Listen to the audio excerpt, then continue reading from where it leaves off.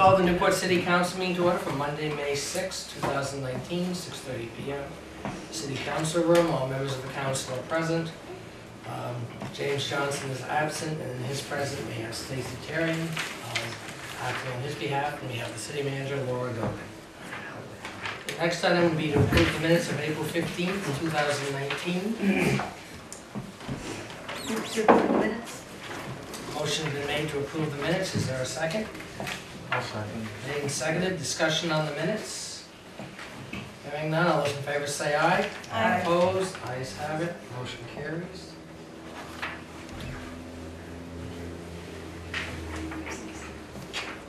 The next item would be comments by members of the public. No one signed up for anything, so we'll move on. The next item would be the local emergency management annual plan adoption and vote. This is a plan that has to be approved every year. Jamie can kind of give a brief overview about the plan. So basically, it's just a plan for a major disaster. If we open up the emergency operations center, who's going to be involved, who's going to be at the center. We name all of our, key issues that we may have, like pulling grain, the fuel farm over off Bluff Road, things like that that we need to be aware of. And then for administration, points of contacts like the mayor, city manager, Seth, Tom, what kind of equipment we have, what we have available. So I sat down with Tom, basically looked at who we would use for a supplier, like Hawkins, Stand, Gravel, Ghostland, so on and so forth. It all goes in this plan, and once we adopt it, it goes to emergency management, they adopt it, it goes in a file in case we do have a major disaster, we're eligible for FEMA funds. So without the plan, we're not eligible. Questions from council members on the plan? You have verified all the daycares? Yes. Yeah, and we had, there's a couple, and there was one that we took away because Lily passed away. Then we would need a motion to approve the local emergency management plan. I'll move to adopt the emergency management plan. Motion's been made. Is there a second? I'll second. Made and seconded. Discussion? Just one question. I noticed that Becky Patel, the Department of Health Emergency Preparedness Specialist, is not in there. Is No. that, there's no room for that? She's through LEPC. Sorry? She's through the local emergency planning. Oh, as opposed to municipal? Right, Gotcha, yes. okay, thank you. This is our plan. Gotcha. Any other questions? Then hearing none, all those in favor say aye. Aye. Opposed? Ayes have it. Motion carries.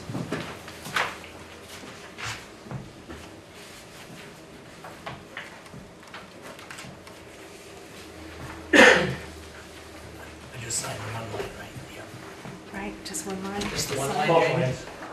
Both, yeah. Top and bottom.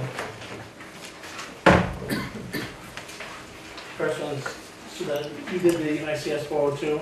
I did that, yeah. I went to So you Harvard. sign that one, then you're signing, Okay, yeah, I it's did been adopted. Yeah. Oh, I'm supposed to put my name just so they can read it.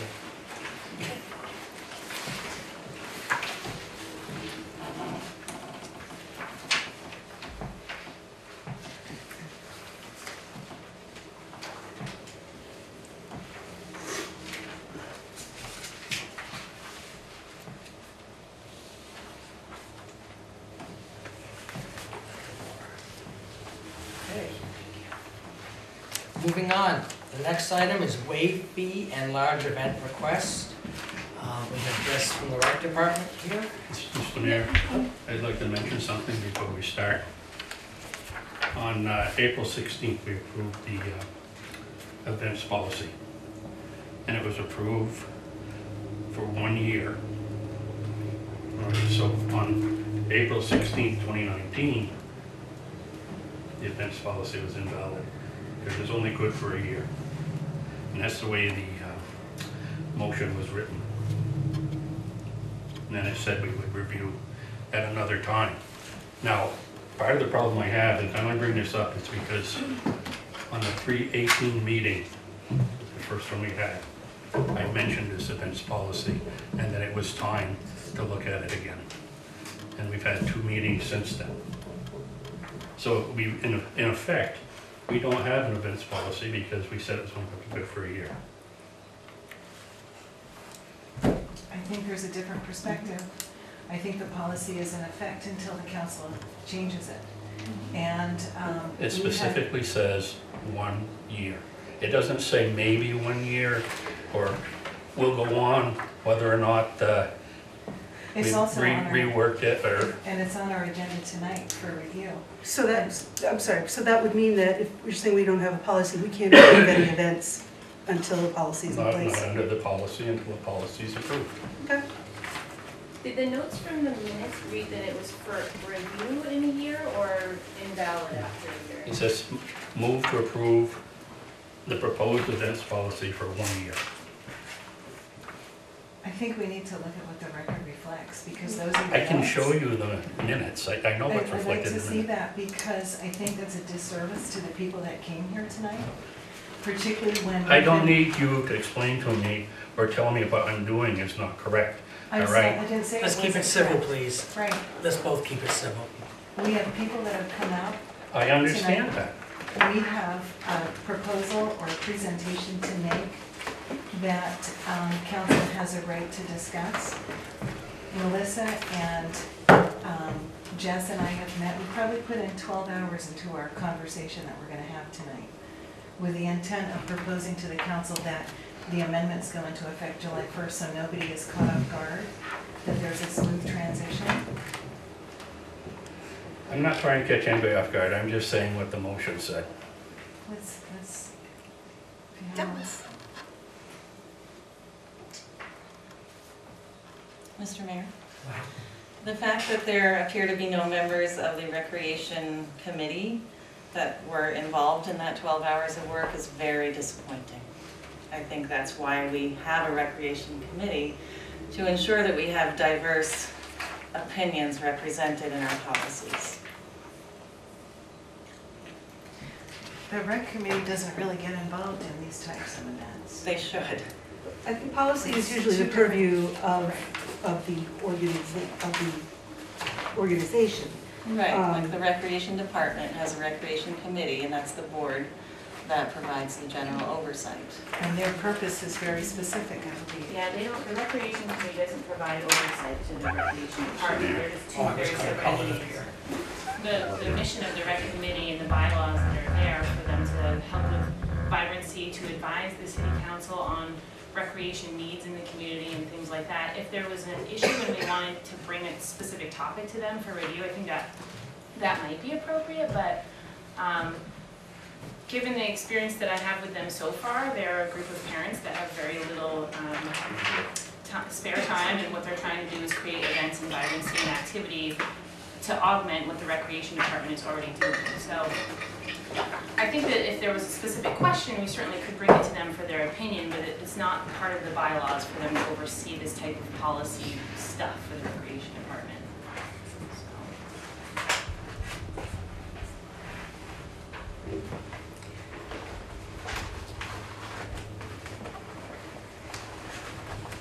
So if it is the opinion that we do not have a policy at this point, then would it be prudent to listen to the presentations and then not approve tonight until we do have a policy in place? And once we have a policy in place, then we can review the presentations tonight and then notify people whether or not their event's been approved. That would be up to the council. Has the council concurred that there is no policy in place, or is that Dan's opinion? Why don't,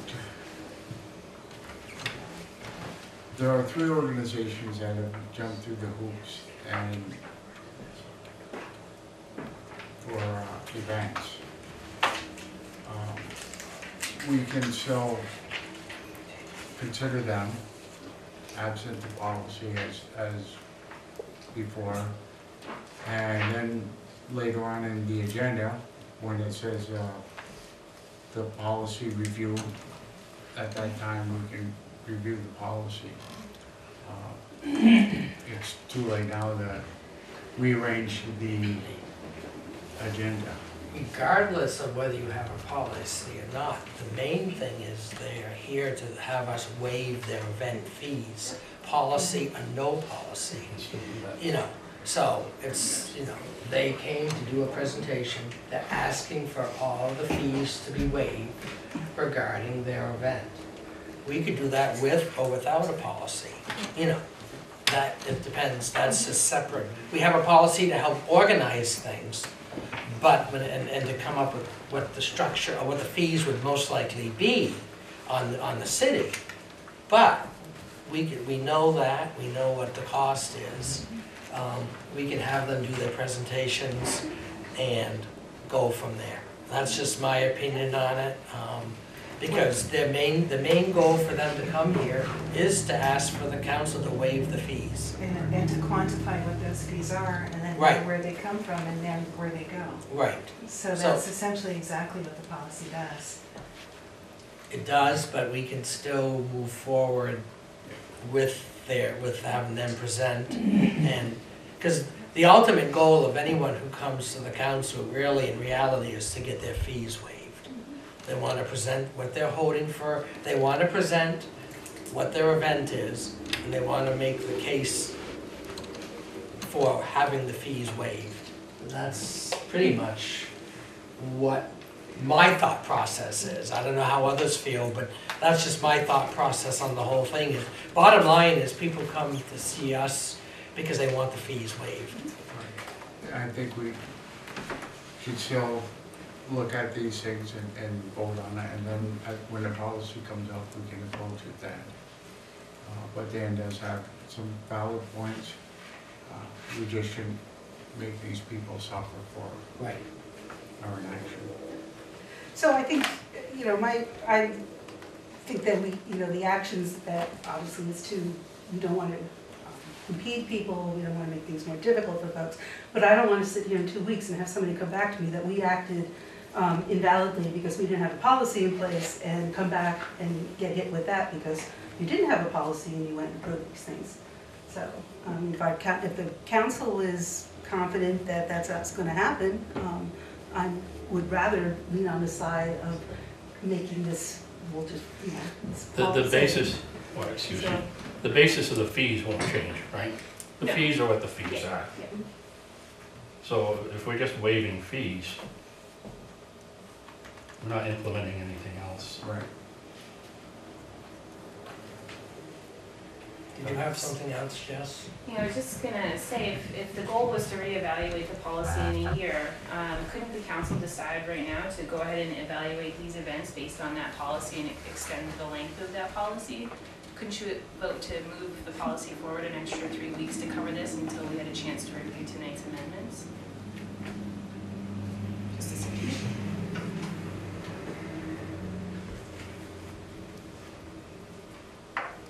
I mean, you could.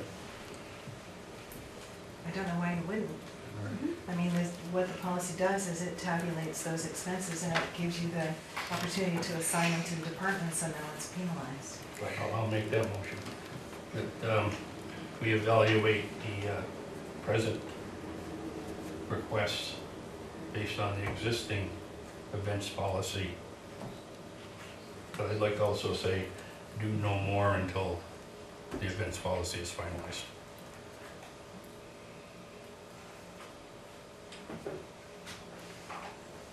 I'll second it. So a motion, a motion's been made and seconded. Discussion on that?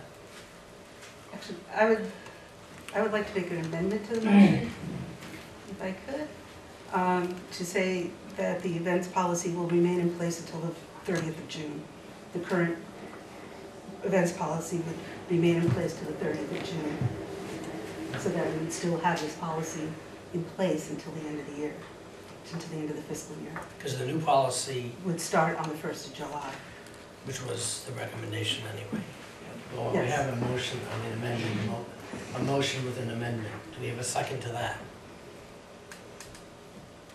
Can we have the existing policy in effect till it's either changed or? It would go to the 30th of this year. Right. Well, I mean, it's possible it could be Or If to we listen to review it place. tonight or changes, that won't take effect to the first, July first. Correct. Yeah, So you want us to be seconding her to the 30th? sure. Sure. It's Dan's motion, it just takes it to the 30th. Right, yeah, I just wanted to Okay. indicate. All right, so let's, motion to amend the policy so that it goes until June 30th, 2019. Motion was made and seconded. Discussion on that motion. And all those in favor of that motion say aye. Aye. Opposed? Ayes have it on that. And now we have an original motion. Any discussion on the original motion? None? Can you repeat what that motion was, please? Do you have that? It was Sue. From Dan, Yeah. that he evaluate the present request based on the current events policy, but not to do any more activities until one has been taken into consideration and passed. The amendment would be to keep the current policy in place until the June 30th year. So any discussion on that? And just to clarify, would that mean that we could review other applications? Yeah, the policy that is expired would continue to lead to the 30th of June, which is the end of the fiscal year. And that gives you time to do the review that we're gonna do tonight, take comments. If that works, fine. It just sounds like a contradictory motion and other motion. But Yeah. if that's clear enough, then I'm good with that. They think it may be contradictory. I think the second half of the motion I should withdraw. Because- Right. I'm working it all out in my Because I'm looking at brain, the I'm first sitting here thinking portion. about the amendment and the second portion motion. says not the room anymore until Right, that's why we get the I was new working it out, Keep it in just, effect till the 30th. so you Yeah, don't so miss we that. So can you're get gonna- the- you wanna strike, Can you read the second half? Where you said that based on the current events policy, that no more activities done until you Yes, put a we'll policy. strike that. All right. okay, So it should, second to this. I'll second that. Okay, so then the motion's been made and seconded, discussion on that. Then all those in favor say aye. Aye. Opposed? The ayes have it, motion carries. Okay. Now we'll have the waived fee and large event request. Jess, So tonight we have two requests for waived fees, two requests for larger special events. So these are events that draw more than 100 people in attendance, so we have some extra considerations there. A couple of things to note. The Green Mountain Farm to School, their initial letter requesting $207 and $1,056. Their request is actually less because they did submit the $25 deposits for both of those events, and that's applied towards their fee. So that's just, the application fee, the deposit. So the amount that they're requesting is actually captured on the column all the way to the right on your memo. The last thing to note is that the Out of Darkness Walk and the Farm to School Block Party, the Out of Darkness Walk and portions of the Lunchbox Summer Meal Program occur in the next fiscal year. So I don't know how you guys want to handle that tonight, but that the new policy will, if there is a new policy and it's adopted on July 1st, then that may. this is being presented tonight, so it would be under the current policy, even though that's in the next fiscal year. It'll be under this current policy. Okay.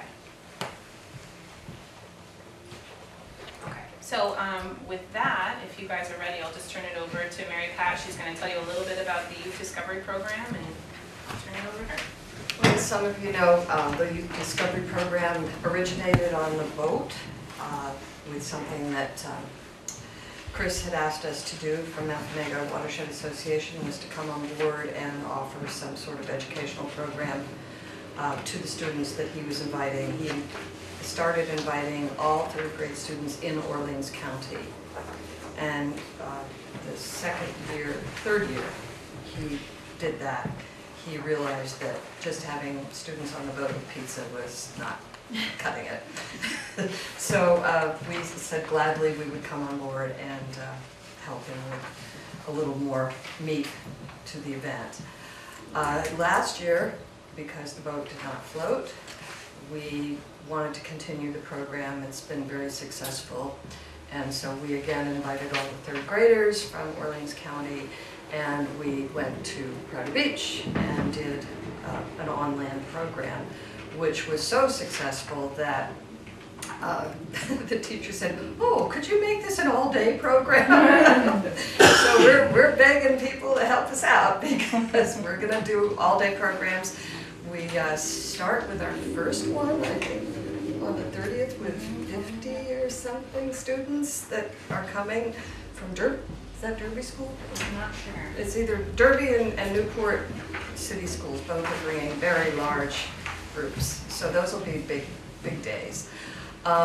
Last year, we did not come to you to waive the fees, but we worked with Jessica and we did some in-kind work for her, both for her summer camp and then also helping Andy with some planning for down along the beach and so forth, which is now being put off with the new plans for the bike path and so forth, but that was part of what we did last year. This year we intend to continue doing in-kind work, but since we don't know quite what we're doing because of all the plans with the bike path and the buffer zone and your walking path, we can't tell you how much money we will give you in kind. So we've asked that that be continued, but knowing that we will be there ready to help and offer some assistance when the time comes. And I don't remember what our price is for the They year. were looking for $1,148 to cover the use of the facility, so the waterfront area, and then we do let them use the lower beach house kind of room down there. Yeah, and that, yes. Oh, I just, when you're done, I have a Just listening question. carefully. No, I just have a couple questions. When you, Yeah, and it's the last week in May and the first week in June, so it's sort of the end of the school activity for those students. So, okay, I'm ready for questions. do the schools contribute? Schools contribute by bringing their students, their buses and so forth. Well, my reasoning is we have, the majority of the students come from outside of Newport, and that's the way I'm looking at it. That's actually not, well, You know, if you look at- Derby has a big group. Right, but I'm looking at, you know, I'm not trying to, I didn't say I'm against this, I'm just asking the questions, because Tony Pomelo's foundation used to subsidize the boat. And do you still get grant money from the Pomelo Foundation? We have gotten money from Pomelo Foundation. We did not ask this year, the Pomelo Foundation, because we did get a grant. MWA got a grant to buy some other supplies, which we would have gone to him for. Last year he bought us 20 wonderful binoculars. If anybody wants to know what are good binoculars to have for young people and for adults, they're really great. He donated the money for that, which was wonderful. No, I was only asking because I know the other communities have a lot less tax rate than we do, and we have a lot of people, you know, come to the city every year, and for us to waive fees and to do everything to help with a lot of things for free, but I was just curious about the schools. Well, I can tell you that's a that- question I asked the early childhood parade, because that's a big expense, and that's helping all of the other schools, you know, on our tax dollar here in We're a Newport. watershed association. But it's the city taxpayers who have to bear the burden, and, you know, and so, let me finish, please. Who have to bear the burden, and I'm just asking it, didn't say I'm opposed to doing it, I've never been opposed to waiving fees, I just like to have my questions answered. And I like to stress that the other municipalities have a lot less tax rate than the city of Newport, and the schools have a lot less tax rate. And I just wanted to stress that aspect in this whole thing. You know, I'd like to make that point, because everyone seems to look to the city for everything. And if you go to Derby, if you look at their municipal rate, and even the educational rate up there, it's a lot less than the city of Newport. So I just wanted to stress that. Point made. I think too that something I want to point out about this program in particular is two things. These guys will be doing that in kind, so even though their contribution here is $25, the contribution that they'll be making for the new low rec path that connects the bluff side and the bike path will be far beyond $1,148. And the second thing is, because this is a water lake-based activity that's reaching out directly to the kids that are in the schools, I think it's really important with our community plan, the way we're looking towards the lake, all the lake engagement that we can get in the community it's a meeting that community needs. So it's a direct hit on that community need, which is one of your criteria in there. So I think there's some good benefits for this one in particular. So. Okay, that's all I have. You know, it's a wonderful thing because all these young people will be stewards of the land. Yes. And we're teaching them the right thing. And they learn a lot, they're very protection is excited about it too. Yeah. And it's not, we weren't sure how it was gonna work at Crowdy, but in many ways it's better than the boat because it's very hands-on. They get in the water, we look for critters, we draw maps in the sand. I hope we have sand. But, yeah. So it's really, I think if we can, we will continue to use Crowdy even if and when the boat floats. I mean, we'll go on the boat, but we'll also keep this program going. Okay. Go ahead, need a motion. I'll make the motion to waive the fees for the NWA program. Motion been made, is there a second?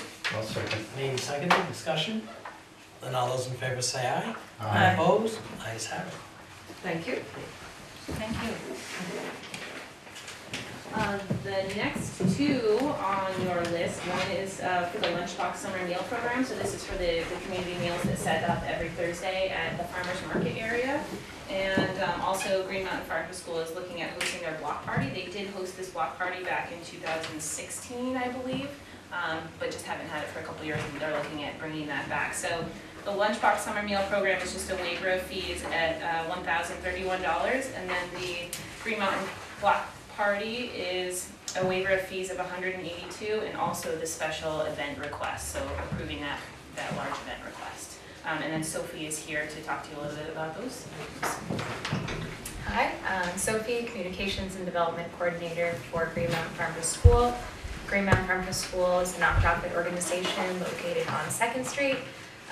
We have 4 main programs: the Farm to School program, which is in-school programming at 22 Northeast Kingdom Schools. We also have a food hub, Green Mountain Farm Direct, bringing local food to cafeterias, retailers, hospitals, institutions around the state, or the kingdom specifically. And then we have the Harvest of the Month, which is a statewide marketing campaign to promote seasonal Vermont-grown crops. And then, of course, the Lunchbox Food Truck, which is a summer meal site focused on filling the summer nutrition gap. We've been running the Lunchbox since 2013, providing free nutritious meals to children in our region. Last year, we served our largest amount of meals to date at 1,800 free meals. We also have affordable adult meals for purchase, and we focus on, again, local produce in all of our meal offerings. So yes, we are looking to waive fees for the Lunchbox. We would like to return to the Causeway Bystand area from 11 a.m. to 1 p.m. Every Thursday starting June 20th and then ending August 22nd. This time slot and then that location is really ideal for walkable communities and getting children nutritious, healthy meals throughout the summer, and it's allowed us to achieve a greater connection with our program's target population. So as Jessica mentioned, the fees that we requested to waive was $1,031, there you go. In addition to this, we're also looking to host the summer block party. I believe in 2017 was the last year that we hosted it, if I was not working for GMFTS at that time. But the event is a big hit. It typically draws in hundreds of families. We coordinate with the Parks Department as well as a couple of different organizations in the area. It's to promote the free summer meals as well as kids' wellness and other nutrition initiatives. So that will be on Thursday, June 20th, from 3 to 5. Other considerations you may want to take, the truck it's like a physical truck. It's 31 feet long, and we also carry our own liability insurance for that. Just one more note that I didn't mention, in addition to the free meals, we also focus on hands-on educational activities and nutrition, literacy, and outreach. Questions? Questions? I guess it's the same question as the food truck. Is it just Newport children or is it all over? So I think our focus in our Newport location is definitely the children in this area in Newport. We do operate the food truck in Barton as well, but these would be different, yeah. So it's one nutritious meal a week? So at the Gardner Park location, it would be lunches on Thursdays, but we also have, I think we have 3 other locations this summer. I believe it's the junior high, the Newport Junior High will be doing dinners, and Barton will be doing lunches, and then there's another location. Sorry, I'm not the project coordinator for it.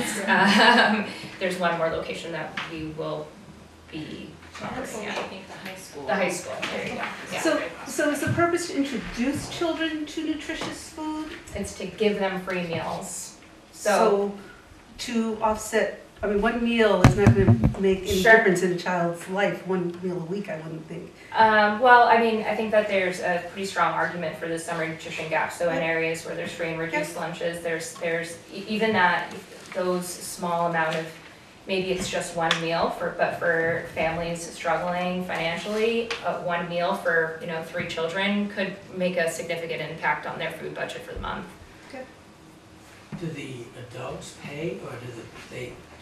They're- It's for children, but say I'm coming with 3 kids, the 3 kids get it for free. Yep. Do I have to pay? You have to pay, yeah, but it's a very affordable meal, I will No, tell I you. was just curious, it's just a curiosity. I think it's about $7 and for a really good sized salad, and I also think they have a wrap option as well, typically, yeah. Okay. Other questions from council members? Then, there's no motion yet, so you can wait till we have a motion, please. I'll make a motion to waive the fees. The motion you made, is there a second? I'll second. Seconded, discussion from council members first. I have a question. This is an amazing program, and we've had it now for 3 years, right? Since 2013, yeah, for a while, 5 years, yeah. 6 years this is going to be. My question is more, how on earth do we get to a fee of $167 for 2-hour parking on a gravel area? That's an area where people can park overnight. Why are we charging $167 for a vehicle to sit there for 2 hours to provide a service that our kids are benefiting from? I'm just curious, how on earth do we get to that figure? So these are part of the approved rates that we have from council every year, and the lunchbox, although they're parked there, they are using restroom facilities and trash receptacles, so it's actually quite a bit of trash that's generated every year. We have to keep an eye on the seagulls and stuff that have their ways, but what they're getting charged is an hour rate for a green space that's been approved by council, so that's But the tally of it. we don't charge the vehicles that park overnight there. And they use the same receptacles and they can use the bathroom as well. So it just doesn't make sense to me. Yeah, they're not drawing in, however many 50, 60 people a day to park there, so there's a little bit of. That's an awful lot of money for a couple of bags of litter. It truly is. Do the math. Oh, Does that make sense to you? yes, it does. Okay. It does make sense. We have to charge, we have to have a rate structure for our facilities. It does make sense for a rate structure. If I was a for-profit business coming in and I wanted to have the fees waived I was gonna be there daily, every day or whatever, and I came in to have my fees waived, that'd be crazy because I'm tying up the space. And I know what Jess is talking about with the seagulls and how much trash is generated. I do know that, and that's an expense on the city. So that fee structure, I agree with the fee structure. It makes perfect sense. The municipality's not here to give everything away for free all the time. Because we have people in one breath want us to give everything for free, and the next breath, they complain about the taxes.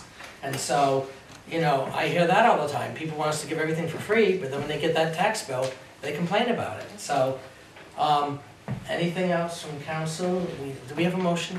I don't. Yes. We did, okay, a motion Yes, made sir. and seconded. I just actually wanted to echo, I was gonna ask the same very question, Pam, thank you. To use that section of the front of the park, the bathrooms are like way far away. People are much more likely to go across the street to Wendy's, I think. To charge that much per hour for anyone, I can't even think of a for-profit business that would fit there, I think is really outrageous. And if we're gonna have public parks for people to use, then, I mean, it's one or the other. We can't be charging people through the nose and saying we have Parks and Rec. It just doesn't jive. So things like that, I don't know why we make people come and beg for our mercy. It's insulting for the organizations, and I would really like to see this process be abolished. So to get back to the fact that we're talking about waived fees, rate structures and stuff is a whole other discussion. I think we should stay focused on whether or not we're going to waive a fee. Also, just to note, the restrooms are right in the information booth, the Chamber of Commerce building, so they're right next to the. All right, anything else? Then all those in favor say aye. Aye. Opposed? The ayes have it, motion carries. The next item? So the next item is the Out of Darkness Walk, which Amanda is not here, it looks like. They are requesting, I believe this is the third annual Out of Darkness Walk for September 7th. The fees that they're requesting is $198 for the green space on that day. And I believe she had her letter in your packet there, so. I'll make a motion to approve waiving the fees for the Out of the Darkness Walk. Motion made, is there a second? I'll second. Seconded, discussion? This isn't the one they have in the fall, is it? I thought there was one they have. It's September. So this is for the September event, September 7th. if I remember yes. It's My mistake, I'm looking at the wrong page. You know, I looked at the wrong date, this is the, yeah. September 7th, 2019 is when this is gonna be held.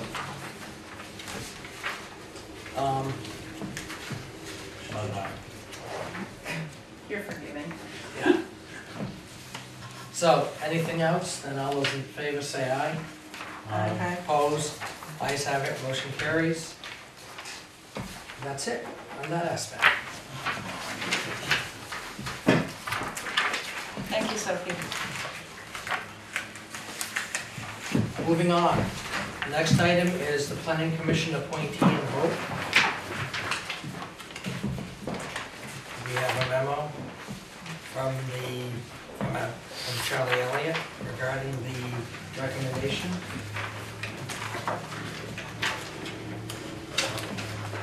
I'll make a motion to appoint John Lynette to the Planning Commission. Motion made, is there a second? I'll second it.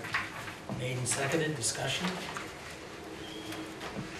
Well, I'll just mention that I was at the Planning Commission meeting where Mr. Lynette was interviewed, and he seems like an excellent candidate with planning experience. So happy to have somebody who definitely fits the bill. So the motion's been made and seconded. Any other discussion? Then all those in favor say aye. Aye. Aye. Opposed? The ayes have it, motion carries. The next item is the event policy amendments and parade policy review and possible vote. And we have, who wants to give the overview? Laura, you or Jess? On some of the highlights of the recommended changes. Sure, I think we're all going to do that. As I mentioned, we've been reviewing this since the March 18th meeting where Dan said it's time to review that. And we came together as a group of interested people. Jess knows the policy better than anybody. I've been watching it unfold for a year. Melissa was very interested in participating as and orientation for the work that she's doing here.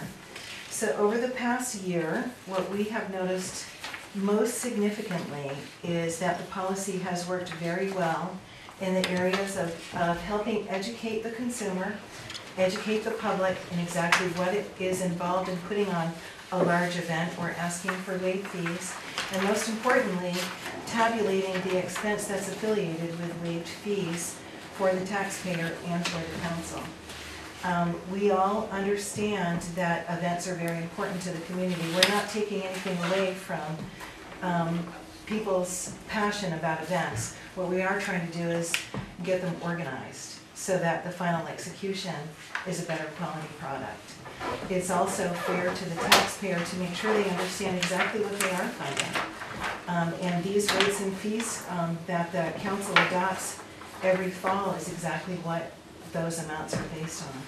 So the council every fall has attributed a rate and a fee to every facility and every green space that we have.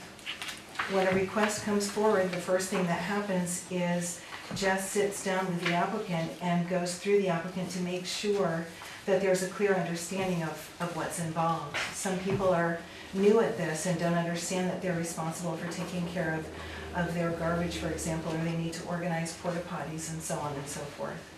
So this is a way to make sure that they understand, particularly for a large event, the magnitude of what's involved. Over the past year, what we've seen come forward are some consistent questions that the council members have had or wondered about, and we did our best to incorporate that in the modified version, or the amended version that we're proposing. Under general principles, we wanted to be specific that the benefit was specifically for the city of Newport. We wanted to make sure that the city of Newport was highlighted as the benefactor of these events, because as we've seen and as you've experienced tonight, you're having people come from other communities on Newport's dollar. And as we did with Wednesdays on the Waterfront, we noticed so many people from Coventry and Derby, and fortunately their respective select boards were receptive to the idea of making a contribution to that. And I think that's fair, and I think that helps with the direction that this policy, that the taxpayers would appreciate that this policy takes them as well. So let's see. The other thing that we wanted to clarify is that council has a right to make a decision on how to address these requests for waived fees. You have a right to grant in total, or grant a reduced rate, or not grant at all. And the policy, the objectives, and the general principles are intended to help guide that so that there's no surprise to the applicant. The other change in this is that with monetary sponsorships, we felt the taxpayer had a right to some accountability around that. So right now, you're giving blank checks to these events with no accountability other than them coming back and saying, that was a great event, we want to do it again. What this allows you to do is to say that you will reimburse for an invoice or pay a vendor directly. That way you've got some way to alleviate the burden on the applicant, but you also have that level of accountability so you know precisely where the funds are going. You also have a right under this to ask for their financial situation, and that you have a right to ask what other sponsorships they're getting. That's something else that's come up repeatedly, is what other entities, either private businesses or municipalities, are being approached. And that helps you make a better decision about whether or not you should fund the entire thing or do it on a reduced rate. The insurance is still intact. The area of fair and equitable dispersal is still there. The fees for municipal staffing, there's still that part, so the motions that you made tonight, what we'll do is make sure that those funds are taken from either waived fees or council special projects and moved over into the applicable line items so that the operational budgets aren't penalized. Remember that part? We've already authorized a line item for that, Yes, right? yep, In next year's budget. Yeah. So what would be effective would be the ones that we're doing this year. tonight Right. will be affected because they'll be in whatever It'll we've be, been doing now. right, you're gonna do the exact same thing, Right. so those line items will grow in the expense field under city council, but they'll show in the revenue field of the respective department that's being impacted. So we like that, we think that's a good thing, because again, that's explainable, it's clear, and it's easy to digest. Let me just see, what else? The fees were the big one. Jess, Melissa, have I hit the salient points? Seems like I'm forgetting something. I wish we could change those bullets to numbers, because it'd be easier for me to tell you, but on the top of the second page, it says, well, it starts on the first page, I guess, as in an effort to create long-term value for the community and encourage a sustainable business model. That paragraph, if you look towards the end, we did put in, as an example, requests may be supported up to, with the percentages in there. So these are monetary support, it may be supported up to 100% the first year, 75 the second year, 50% by the third year, and then by the fourth year, priority funding will be given to new requests. So anyone that's coming forward for a monetary value, monetary sponsorship, asking for that amount to be diminishing over time, and that priority will be given to new events. If we're looking at like seed money. Mr. Mayor? I cannot, in good faith, consider this policy without seeing a side-by-side tracked changes, what's different between the old one and this new proposed one. I asked for the track changes, I have not received them. Just to hear the fact that you would want to reimburse invoices rather than waive fees, that would make most people's events impossible. This is I don't just think not so. tenable, and I That's will not- not consider it until I see the side-by-side of the track changes. What you just said is not what other municipalities do. St. Albans in particular, Dominic Cloud, I followed up with him, and he said that they only either reimburse or purchase an item that's specific. I'm not So- willing to go there. That's fine, that's fine. I'm happy to provide you the side-by-side changes. They're very confusing, but I'm happy to do that. So we can get those. I think, Jess, you're probably the best person to do that. Yeah, it won't to be in share the those. Word document, it'll be a It's a Google Google. document, you'll be able to see the changes. The track changes, that's okay, Yeah. yeah. Additionally, anybody who will be affected by this policy has only had since this morning to review the new proposed changes. And then I'm gonna say this again and again and again, that is not fair to the public, it is not fair to the council.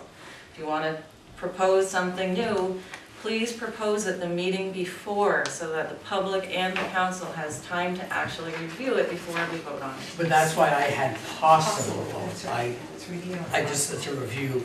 I wasn't gonna put that in there, and then I said, well, we'll have the word possible just in case. I appreciate And that. but that's why I had it as possible, not as like the above where it was just vote. Thank you. I put possible as giving us the opportunity to say, okay, we're just talking about it tonight, we can vote at the next meeting or 2 meetings. So that's why I worded it that way. Mhm. And I think I'm not sure if I heard you correctly, Julie, so it was for the piece about reimbursed, with either a receipt or an invoice, that means it gives the opportunity for someone to be, for an organization to be reimbursed when they've incurred the expense, not when they've paid it.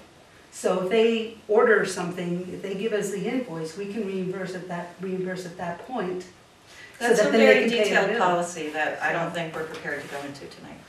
But, yeah, my thought when I read that is, it's only for the ones that we actually write a check A to. check for, right. It's not for the waived Waived. fees, it's only like, say for example, Wednesdays on the waterfront where we gave $2,000. It'd be like, okay, it costs us $2,000 for this one band. They could say it went for that. That's what a lot of municipalities do, is they ask for a receipt for where the money is going. It's just, it's like a tracking thing. And It's not to be onerous. That was my take on reading it, is It's only when we write a check, and they're the only ones that I think ask for an actual, Right here. they're the only ones that ask for an actual check. That's the way I interpret That's the that, procedure. These because, are different things, right? okay, what are the other big? This is after the fact. They have to show the receipts to get the money Or invoice. Or invoice. Or invoice. here. So these are two different, No, they're not. Where do you see that they're? This is after, right, so this is saying that we want to see, where did the money go? And this is saying, and this, you're right, and number 7 is the monetary sponsorships, we can reimburse when we see something that shows that you've incurred the expense. so you have it in two places, which could make it even more confusing. No, they're two different things. Well, I So this just is asked principles you and this is If they were two procedures. different things, and you told me they're the same thing. So number 7 reads, monetary sponsorships are based on a reimbursement model where proof is provided for expenses incurred before payment is issued from the city. For example, invoices, order confirmations, or receipts are accepted. Reimbursement will be for the actual amount of the expense and not to exceed the amount of the approved sponsorship. What number 2 says, I think it was number 2 on that. Yes, one? number 2. Applicants requesting monetary sponsorships should expect to be asked to provide a copy of the event's financial records. It's not that one, it's the next one. Which one is it? No, that's the one. That's one. Oh, the financial records, including but not limited to income and expenses and sponsorship records. Right. Those are So- two separate things. Right. And that's what I was saying, this one is after the fact, you're asking to see what they did with the money. This one is, you're gonna pay the money. No, this one is part of the procedure. So yes, so yeah, basically, yes, Dan, this is saying, you're right, this is saying that this is how you're gonna get your money. This is saying, this is after the fact, we want Your the accountability after the fact. Okay, thank you. Yes. The only other big thing is the dates. So instead of having these event applications coming in all the time, and then kind of coursing them, I try to bunch them as much as I can for your meetings, just because it's easier to just do a lot of them at once. Asking the applicants to come in during a rolling deadline quarterly so that we can kind of bunch them naturally, because at any given time, if you come into our office, we're at the beginning, middle, and end of these processes, and it would be a lot easier to kind of bunch them all up. So we put together some quarterly deadlines to help us facilitate that process a little bit more efficiently. We give this to people in advance so that they know when the deadlines are coming, similar to any grant, process. So that was an addition that we put in here. The other thing that I want to mention is, although this seems like a lot on these few pages to digest all at one time, in the field and putting this into action, it's actually been really smooth, and I don't believe there's been any users that have gone through this process that have come and given any negative feedback. I know I haven't given any negative feedback, and I know that with Mary Pat and with Sophie here tonight, what they saw in front of them today, they had no recollection that any of this was up for dispute or there was anything wrong with this process or anything. So the actual process when we go through it with the users is very friendly and smooth, and it's not as scary as this document looks. Over the course of the year, this has actually worked really well for us. So I just want to throw that out there. It's not super scary to the user. So One thing you've asked for is a parade policy. yes, that's enough. Now, I had a couple questions answered, but I want to make sure. The Memorial Day Parade, is that standard every year? Yes. So there's no chance of that being trumped by something else? That will go on as long as the Legion and the municipality, who are the ones that partner to make that happen, decide that they want to do that. That will, so that's not being overruled by the parade policy or anything? Because I remember there's been that parade since before I was a kid. And that could be something, this is here to discuss, so, if that's, it needs to be put in there specifically, it can be. You might want to put it in there just so that there's no confusion, kind of like what we do with the coin drop policy. It says priority is given to the rec, the fire department, and the veterans groups. Those days should be blocked out. If somebody came to you for a parade, those dates would probably already be blocked out, wouldn't they? Yeah, so the parade policy actually does have a line, it says here that Number two, parades hosted by city departments will be given a preference. So we're subject to the same process as everyone else. We have to submit our letter of interest, just like the coin drop. So we submit, the fire department and the rec department will submit an interested letter for the coin drops. So you guys approve those first, and then you give the open spaces to however the things fall out. So we did include that provision in here intentionally, knowing that that works really well for us.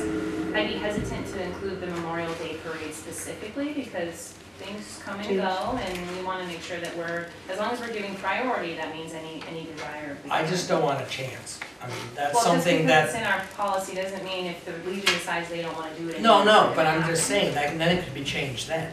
Yeah, and it also See, what I'm says- getting at is, I just don't want, Well, we I may want a miss, we safety. may miss the review deadline, so you don't want to risk that. well, I just don't want to take it, Is that something you have may something wanna- that would all of a sudden say, oh, by the way, you can't have a parade this year. Oh, and we also. And that's been going on for over longer 50 seasons. years and longer. This is I what think we- that's what they. And that's just That's when what I we- first read that policy over the weekend. I actually talked to Jim Johnson, I said, how long has the Memorial Day parade been going on? I said, I remember it when I was a kid, and and so I just want to make sure that nothing overrules that. It's one of those traditional things that, Can I just add that by doing them like in one quarterly swoop all together, because there's a line item now for waived fees and money we give away, so it's not just this vast pit of just give it away. I think the council can better manage how they're distributing the money, because they'll know exactly how much is there and how much they've expended already, and if everybody comes in with a, $5,000 request, that's sort of not in the realm of what to do. So I think it gives a better handle for the council to be able to distribute the money equitably. It's not just a matter of who gets here first, or in the past of just having a bottomless pit. Definitely makes it more manageable. Mr. Mayor? Um, With this proposed parade policy, it actually, who does get there first, because it suggests that requests for parades will only be accepted between January 1st and January 31st. Imagine if the Centennial Parade had been discovered as an idea on February 1st of that year. I mean, limiting the number of parades regardless of what's going on, whether it's a bicentennial year or some big thing, is just tying our hands so needlessly. I just don't understand why anybody would even propose having this parade policy that's this strict. I mean, I get why the coin drop is that way, because it's kind of a pain in the butt to have people collecting money in the middle of Main Street more than 4 times a year. But parades are community events that people are volunteering their time to put on for the benefit of our city.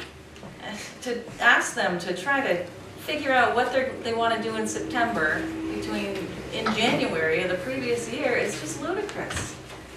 I don't necessarily agree with that. I think that major parades are a year-long process to put together, just from my limited knowledge of them. And parades are disruptive to the community. I mean, they're great and they're wonderful, but to have a parade all the time, I think is disruptive to people who are trying to go about their business. I think 4 parades a year is perfectly adequate for a community our size. Jess, do you know how many parades we've had in the past, let's say in a year-to-year, say fiscal year? It's about 4, so. It's about 4. We have some walks that are just on the bike path, those aren't included in this, so 3 actually. So we had the Children's Parade, Memorial Day Parade, the Fall Foliage Festival Car Parade, the Centennial Parade, but that was kind of an oddball one. And then I've heard murmurings of maybe Aquafest. There was a Santa Parade once a long time, or a couple times there, but.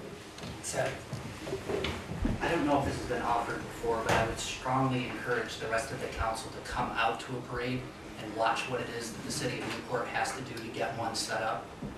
And I've said this before, the Week of the Young Child Parade is my favorite event of the whole year. I love that parade, I love the kids. There are 125 kids walking in the street. We have 4 police cars. The very second that an emergency call comes in and those officers have to leave, you still have 125 kids in the street. And so what these event policies are doing is being not only assisting the rest of the city departments in scheduling and setting up and the infrastructure that's required, but specifically for my agency, I cannot order officers in to do a parade. It is against the union contract. So if they don't volunteer to be paid overtime to do it, I don't have the personnel to staff the parade. Now, the week of the young child, usually have fistfights downstairs because guys want to be involved in that one because we all love it. But if the council doesn't understand the magnitude of what's going on out on the street for the event, it's very difficult to make these types of decisions. So the Centennial was a horrid example because, with all due respect, I hope we don't ever do anything that large again because of the amount of work that was involved in it. But you've got to come out and see what it is, how DPW sets up an hour ahead of time and has every single guy from the DPW department, and I think including Tom, at specific stations throughout the city, because we can't just say, we're going to throw a barricade up here and we'll put some cones up there. It has to be strategically done in a specific order. Otherwise, we're going to have mass chaos with traffic. We're going to have backups, we're going to have accidents, and then it's all going to come back on the city to begin with. So I like the idea of a policy simply to help guide us, but I'm strongly encouraging you to come out to a parade, and I will even pull myself aside and just walk you through what it looks like to say, you know, this is what's going on here, we got officers stationed there, we all have radio communications, even dispatch is involved in something as simple as just the parade. So one of the other things that's important to recognize is one of the reasons why your guys love the Week of the Young Child Parade is because it's during normal work hours. When you have a parade that's off hours, you're paying your public works time and a half, and you're potentially paying your police department triple time and a half. So that's the other reason why the city has to be mindful and start getting our arms wrapped around what the impacts really are. And it is, we have the expense of the signs, we have the expense of the staff. We have other considerations. We have to make sure that the ambulance is aware and that the traffic patterns are aware. It's behind the scenes stuff is where the expense comes from, and that's what we want the taxpayers to understand. It doesn't just magically happen. As far as the Centennial Parade goes, that was 2.5 years in the making. That was something where we worked with the Agency of Transportation, and we had their guys come from the Berlin office for a meeting more than once. I understand, and I think you heard my point. I don't need to hear the backstory of 2.5 years. I do want to share though that there are, so 3 or 4 parades. We have provisions. This was built to accommodate the parades that we've had existing over the past few years, the ones that have come and gone. I don't think ever, besides the Centennial year where we maybe had a 5th, no, that would still be just 4. We've never had more requests for that. As we adopt this policy, just the same as the coin drop, the community will start to learn and understand that there is a policy and that they need to be aware of those deadlines if they're interested in hosting a parade. This is built to capture the people that already know. The only new additional parade that I've heard of is the Aquafest parade. They already know that this is coming down the pike, and our office is such that we know who those event organizers are. This information will go out long in advance before you implement it, I would assume, to help everyone learn that curve. But looking at a coin drop and the amount of work or the pain in the butt that is the coin drop, the parade is night and day. Way more of a pain in the butt to have the parade.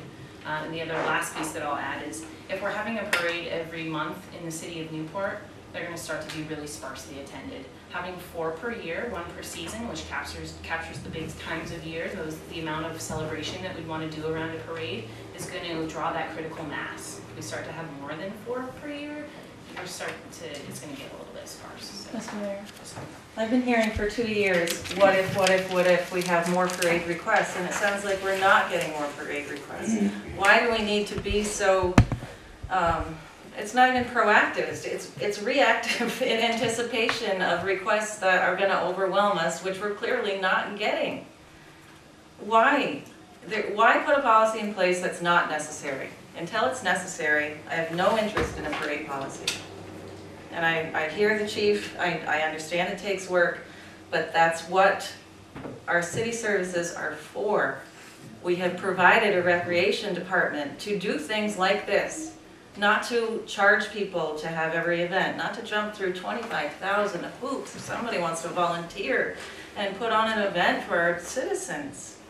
I just don't understand it. It's planning and organizing, it's transparency for the taxpayer. It really is full circle.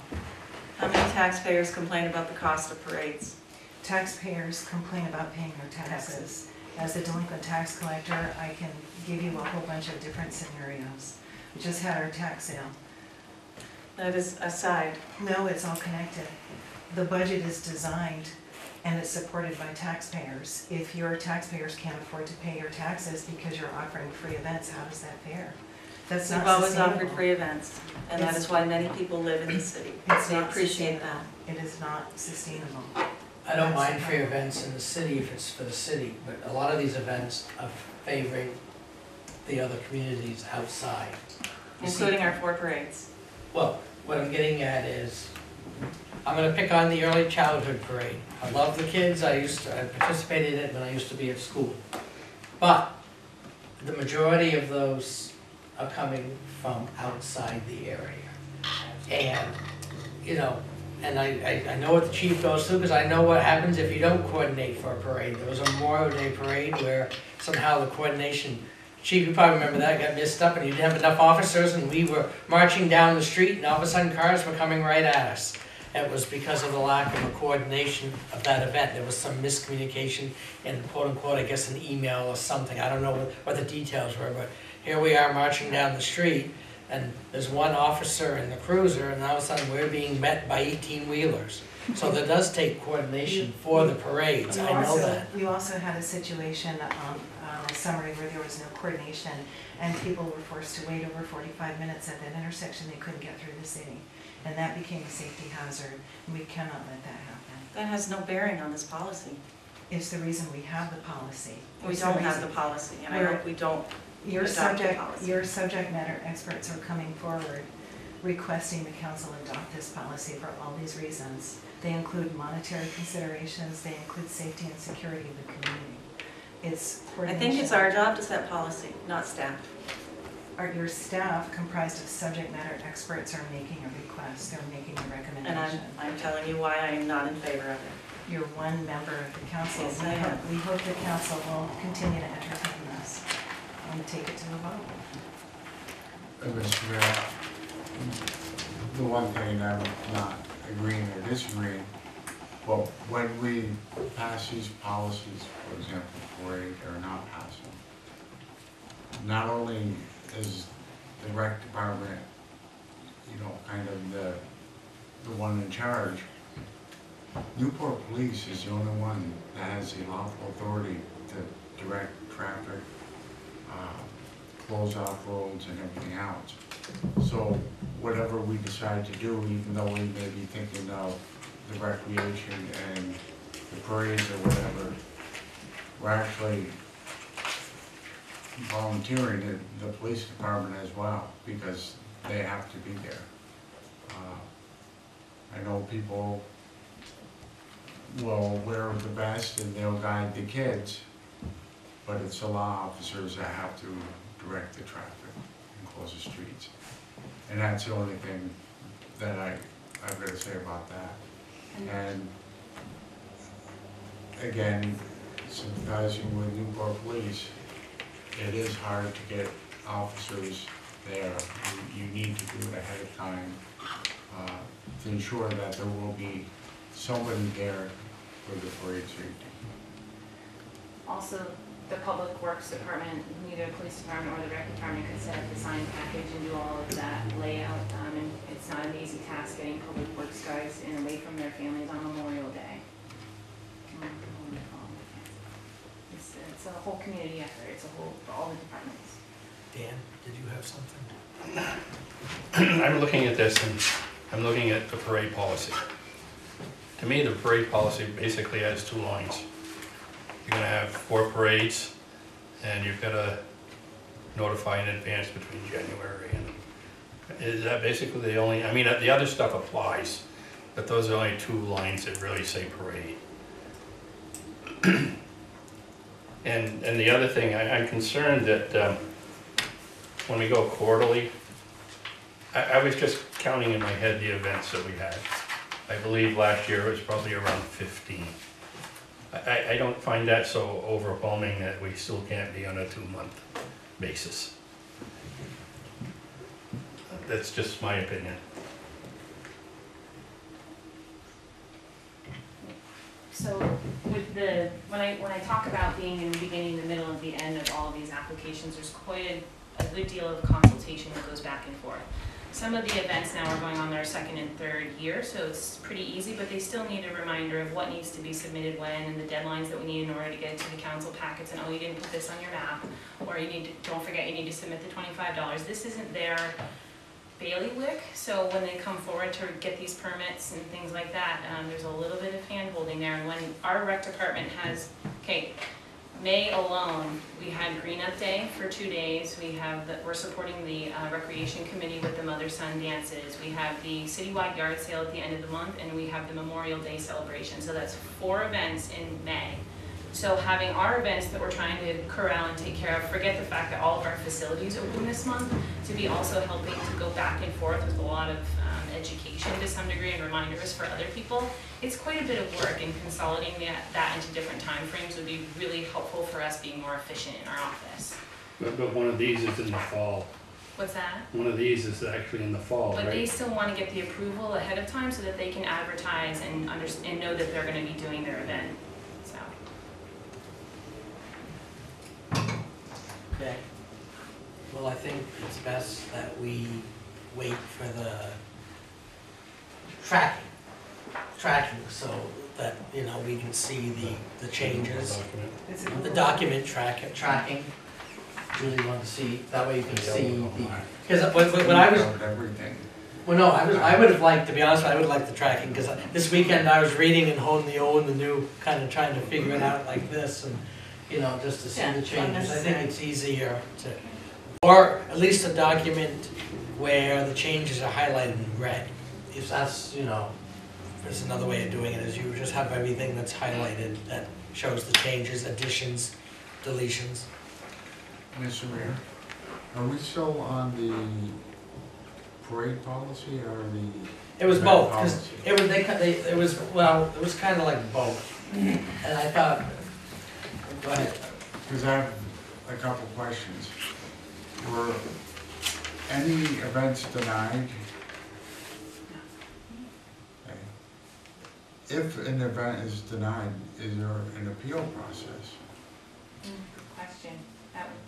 Not yet. It would be the council that they would appeal to, right? And the council would be the ones making the decision, so I don't. Right. I think that people should know that. And we're keeping track of the revenue that could possibly be lost. For example, if somebody is using the park for, well, for that block party, let's use that for an example. We waive the fees. Has Newport lost anybody that said, oh, I wanted to rent the park at that same time? Have we lost any revenue? So there are conflicting events all the time. One good example I use is the farmer's market. So the farmer's market is every Saturday throughout the summer, which leaves that facility in that bandstand, which is a nice little facility. And you pretty much, they either have to cohabitate with the farmer's market, which some events like the Out of Darkness Walk, for example, do, and they do well. But then there are other events like weddings. We get requests for weddings there all the time, and we have to deny them or say you have to be in after the farmer's market or choose Sunday. So that is lost revenue there. As you know, as far as the block party, I'm not sure. I'm not sure whether there's a conflict there or not. But we do have conflicts all the time. We have to let people know that a space is booked and that is missed revenue if they don't choose another day. Do we know how many? No, that's usually just a phone call. No, the space is booked. You want to check for another time, or because it happens very frequently. That's why we reserve the fields, because people want to use them all the time, so we book them out specifically in certain spaces. The ball fields is like a madhouse. The ball fields are massively overbooked all the time. They're booked from, so. But we haven't had any events in Gardner Park, the field specifically. On the baseball fields or on the green space? The baseball fields, I would assume.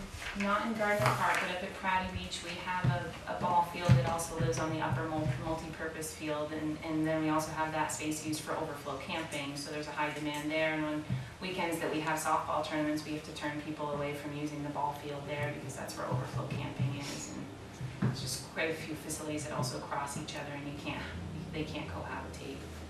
Field 2 is right in the soccer field at Gardner Park. Field 1 is in the football field at Gardner Park. I think in the past year, the council has done a good job of not doling out taxpayer money in the form of donations to events. With that said, do we need the policy to prevent giving out money?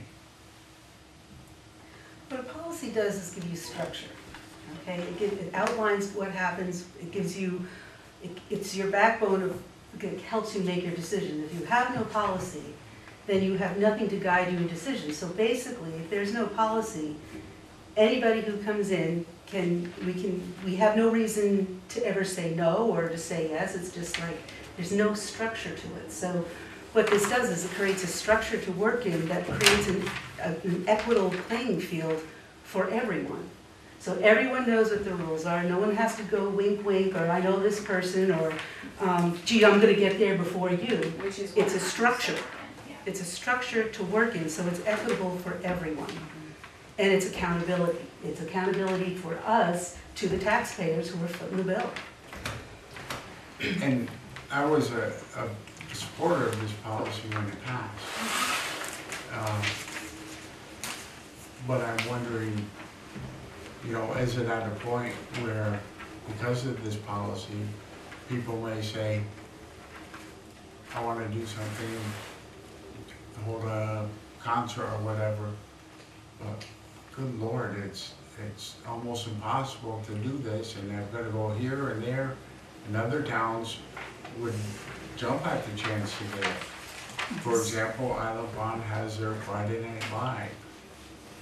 I'm sure that Derby or Coventry would love to get events if they feel disenfranchised with Newport. I don't know, having, you know, in one of my past lives having to do events, filling out a form is not a big deal, I don't believe. And if I can't show a budget, if I can't show where my money's going and things, people shouldn't be giving me money. I mean, that means that I'm not being honest and transparent, and this is where I want your money, but I'm that disorganized. A budget? What's that? Or, you know, I'm going to spend your money really good. Don't worry about it because 500 people are going to come. That means nothing. I'm just saying, I'm there with you on that, and accountability. I like the fact to be able to say, if somebody calls up the city manager, what's happening in the park? I see people there, and she can say, well, there's this event, and this is happening. It was approved in this council meeting. I understand all that. I like policies. But I temper that with, we want to attract people, we want revenue and stuff, and you know, if we're saying, well, normally we rent this gazebo for X amount of dollars, on a Tuesday afternoon, when they want to have their event, it's probably not a lot of people renting the gazebo.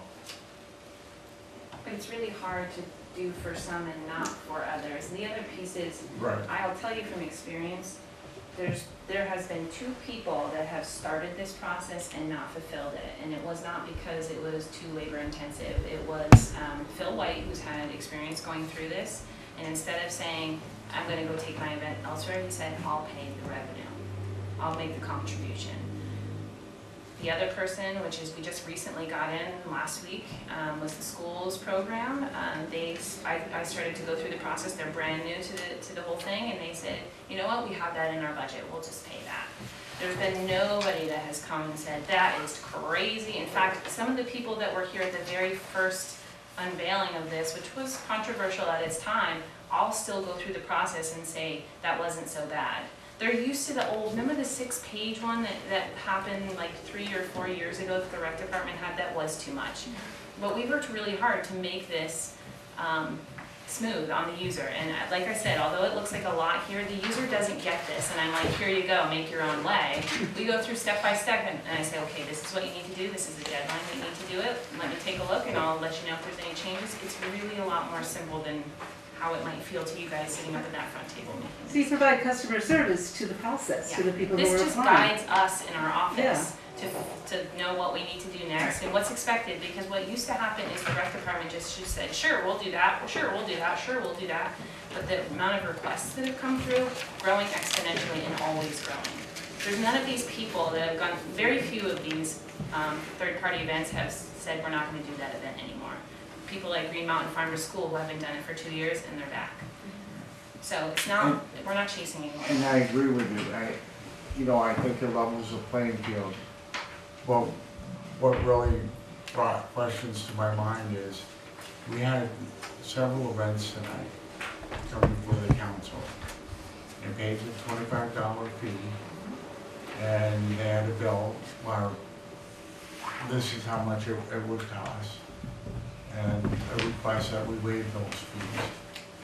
Each one of these, they're doing stuff for free for the kids and for the community, and then I got thinking, do we do this to the farmers market? That's another. And especially the farm to school program, I know that they go to Derby Elementary School, and they're a good organization, and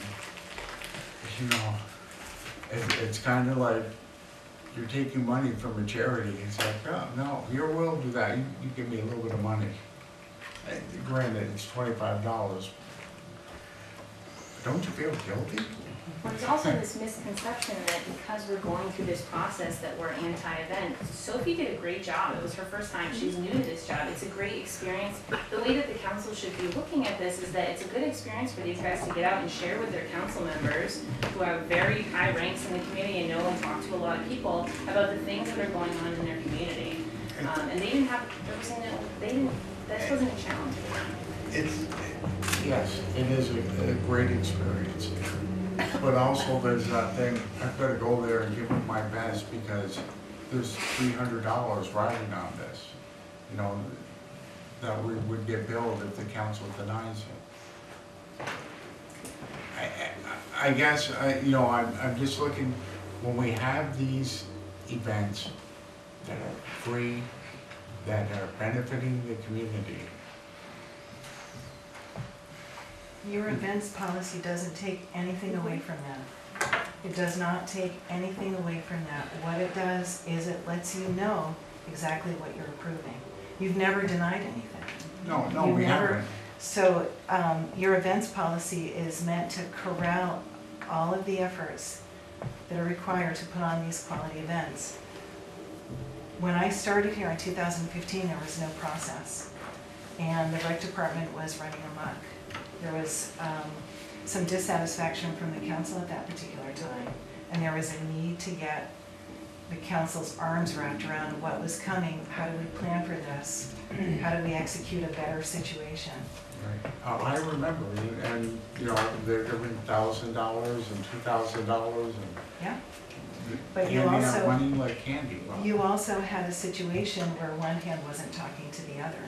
So there might be an event going on down street, and I think a good example was the first Rasputitsa.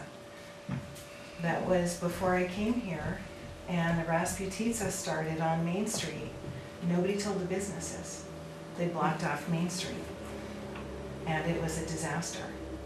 And that's one of the reasons why they've never come back to Newport. One hand did not speak to the other. So the police didn't know, the Public Works Department didn't know, the businesses didn't know. Only a couple of people within the city of Newport knew. You had about 700 people on Main Street, and you had one of those big balloon things. There was total lack of preparation. It is not the standard that we want to recreate here. We want coordination, we want people to know what to expect. We want the businesses to welcome events, and not a lot of businesses like events because it interferes with their flow of commerce. So there's multiple things that we have to consider.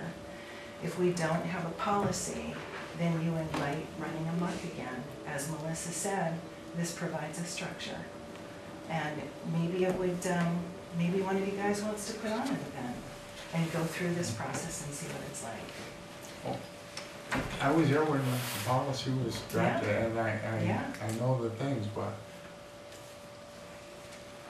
is it a one-size-fits-all? And that's what I'm wrestling with. That's what the policies, all your policies, that's the question you have for everything. We've tried to make this based on a working document, based on trends, based on what we've learned. We're trying to consider scenarios that we've already had experience but didn't have the tools to deal with. Yeah, other communities have policies. Yeah, other communities have policies. Some do, that's where a lot of this material came from, was a I mean, variety of different. like in Vermont, the communities, the large communities, they must, Yes, they do, yeah, because we looked at, I remember Seth gave me Burlington's, it was a long time ago that I did that research, and I could pull it all back out if you wanted. well, no, I just was, Yeah. so it's not like we Some do, created. some don't. Right, it's not like we just created a policy out of thin air, we're just bringing the structure to the whole thing. Only two more things. Yes. Okay, first thing, did the changes you made to the policy change the application? The only thing it did was add those quarterly deadlines. Okay, so that's And we it. did put in a line that said, we originally read that for large events, so just the people that are drawing more than 100, there was a question there that just said sponsors. People took that as, not what we were asking. So we were asking who else is sponsoring, are there other towns, are there other people giving you money? And they thought that it was who does the money go to. So we clarified that wording a little bit and then added the quarterly deadlines. Other than that, the application's not changed. And for me, I would like to see the application, an addendum to the policy, so that they're both there for us to look at. Now I want to go back to the very beginning, way back day one, somewhere around April last year, and you came in and you introduced the events policy. And I had one question. We have the city and we have the applicant. I still have not figured out who that third party is. Right, well, the third party is the people who are not the city. If it's not the city, it's a city event. So you have It's a city. you have two groups. You have the city and you have the applicant. So for me, there's only two parties involved in the event. Right, So I'm just trying to figure out who the third party is. the third party, yes, is the applicant. The third party is anyone who's putting on an event, who's not doing it through, it's not a city event. Does that make sense? Yeah, it does make sense to me. Okay. So if the city, say the council says, you know what, the heck with everybody else, we're gonna put on a parade, the Newport City Council's gonna put on a parade, we're gonna find ourselves a big Cadillac, we're all gonna pile in it, and we're going down the street, okay? And the city's gonna pay for it, and that's a city, that would be A the city city event. municipal event, as opposed to somebody coming in who's not employed part of the city, they would be the third party. So, it's, Well, the they- third party is whoever's But looking they'd outside. only be a second party. Okay. I think we've discussed this enough for tonight, I think it's time to think on it and get the document where we can see the changes and see all that. I've just sat here kind of taking everything in, but I think the bottom line for me is the structure. It brings structure to the whole process, and that's the way I look at it, it does. It at least lets them coordinate.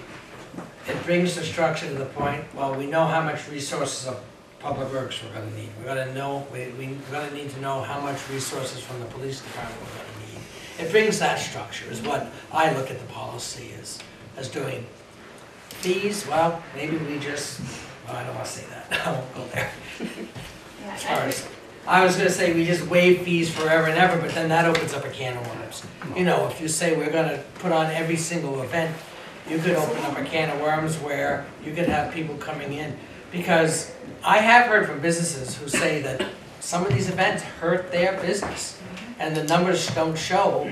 You can track sales by the hour if you want to really get into the weeds of the stuff. You can go to the state database and you can go to all this stuff.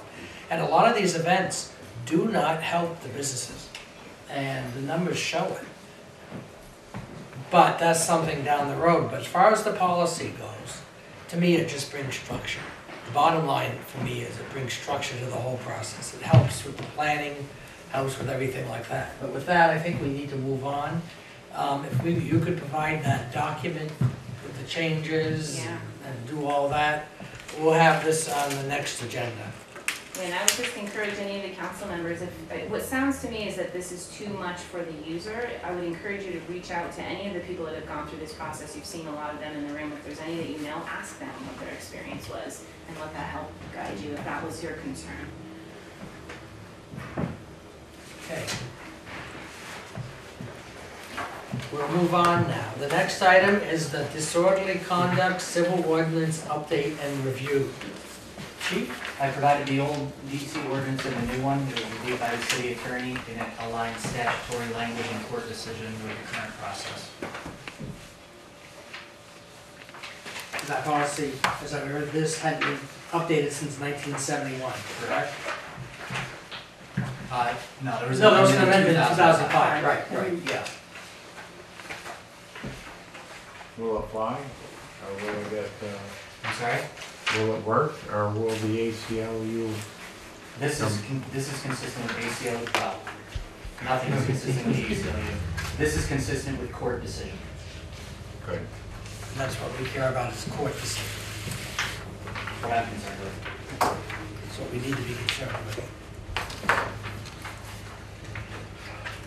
So I'm not familiar, sorry, Go ahead. I'm not really familiar with civil penalties. So if I am disrupting the peace and I get fined $500 and I say, so what? What happens to me?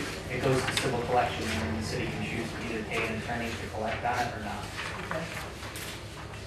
Okay. But isn't it $100 now? That's what the new policy recommends because the charter, the charter sets the penalty amounts. Probably time to relook at the charter and the penalty amounts. There's That plenty rate, of ordinances in the city that are not up to snuff, that rate I can misbehave a little bit. pretty much. You're gonna misbehave? I'll make a motion that we approve the disorderly conduct civil ordinance update. Motion's been made, is there a second? I'll second it. Seconded, discussion? Yes. Oh, first council members, anything on this? Is there any possibility of, other than collections? I know there's civil violations. Is there, can be pursued criminally? Not any longer.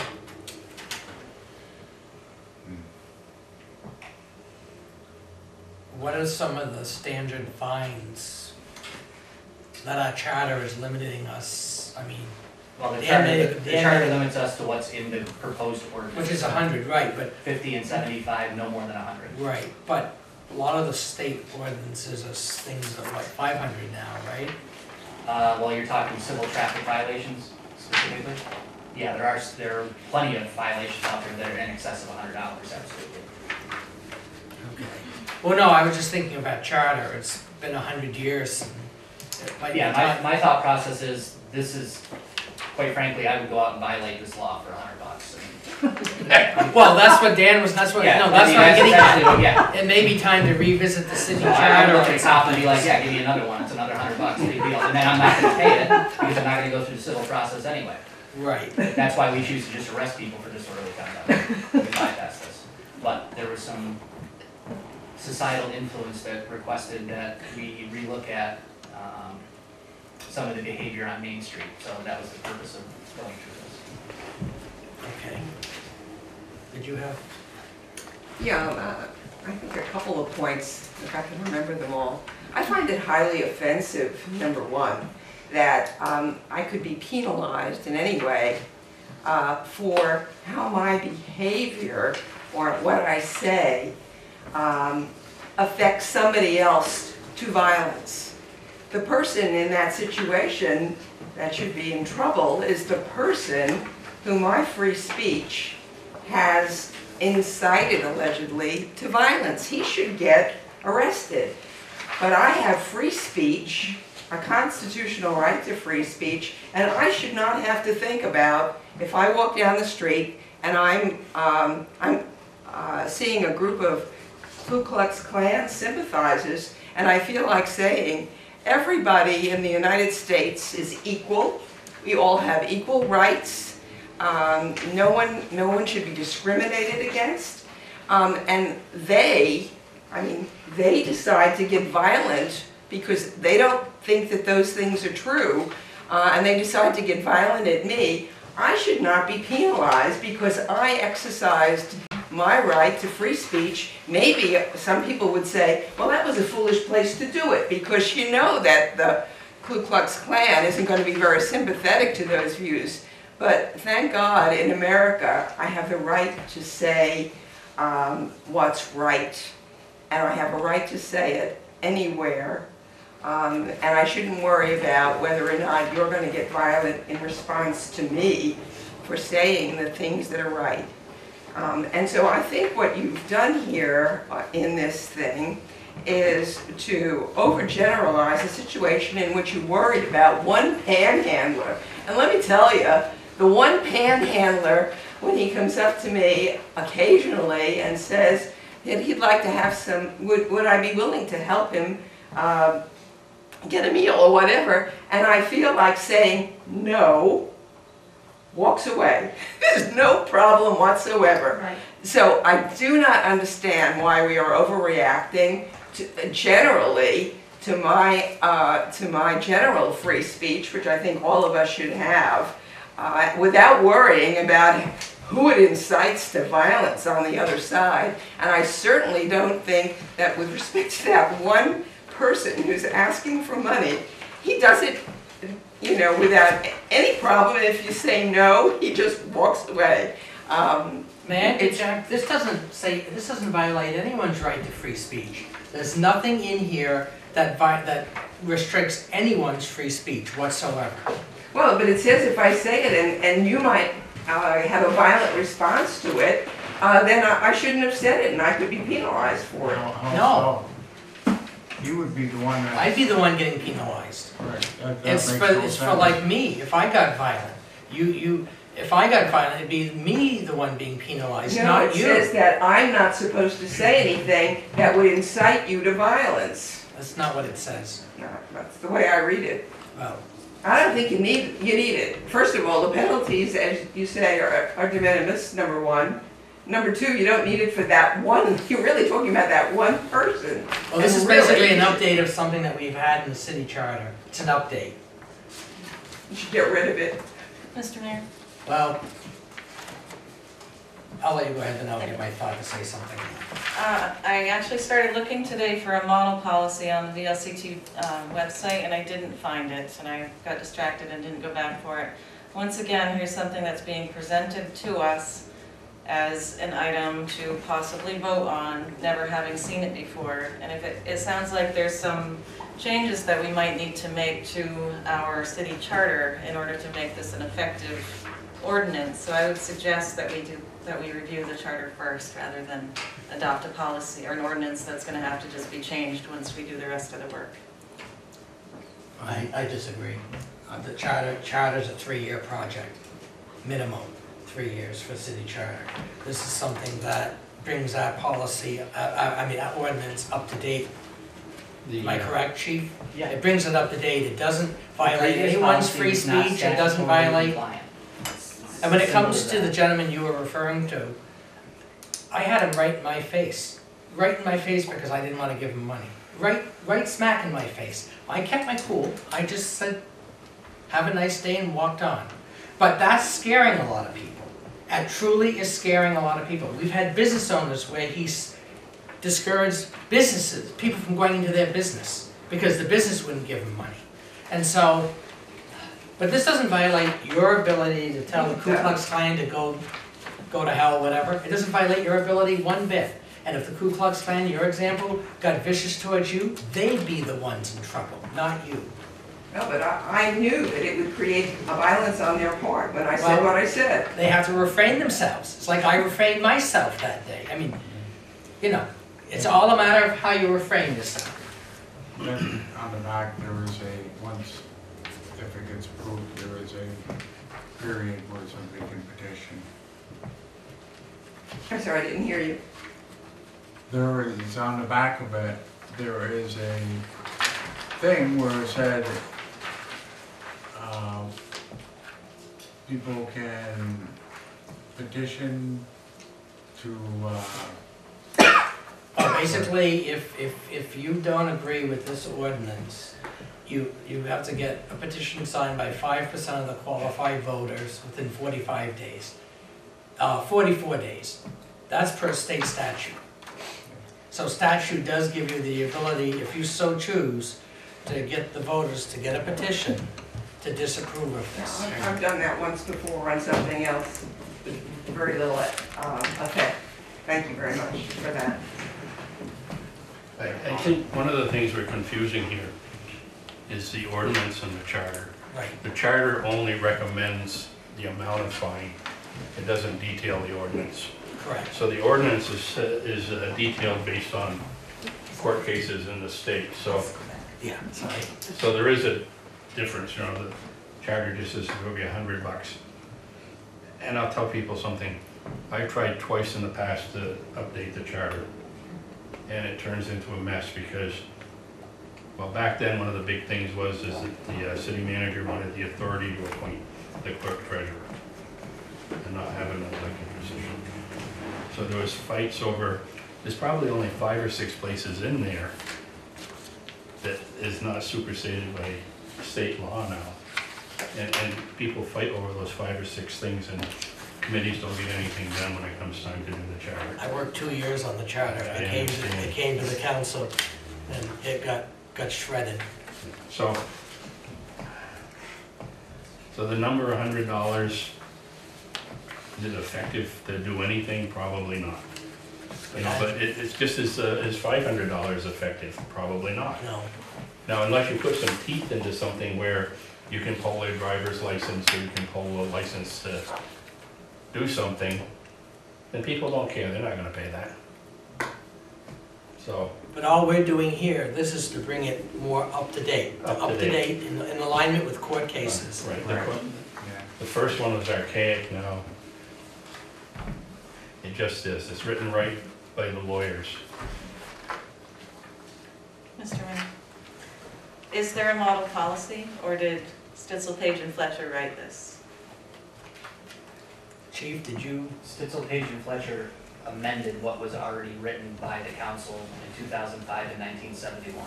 Where their policies come from, I have no idea. And I don't need to know that the LCT has a disorderly conduct ordinance draft, so. Thank you. I would suggest that we find some other versions and make sure that we're not going too far astray from. I would just suggest that I rescind it then. We'll just arrest people for disorderly conduct because, as Mr. Ross indicated, to go down the road of the charter change to make the ordinance have teeth, it doesn't sound like that's a very easy process.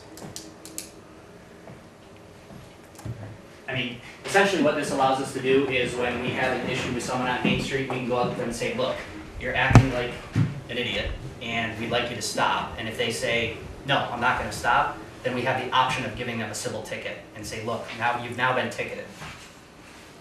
Or we can just not have that and we'll just put handcuffs on them and arrest them. But the problem with that is that if the state's attorney's office decides that she wants to decline to prosecute, now you've got all these townspeople coming and saying the Newport Police Department's not doing anything about the problem. So it's the council's decision, do you want to have an intermediary decision-making process by the police, or do you want to let the state's attorney handle the whole thing? Quite frankly and honestly, it's easier for me to let the state's attorney handle it. We'll just arrest everybody for DC. When she chooses to prosecute, we have no say in it. And if townspeople get upset, we can say, I understand that you're upset by that, you should go talk with the state's attorney about it.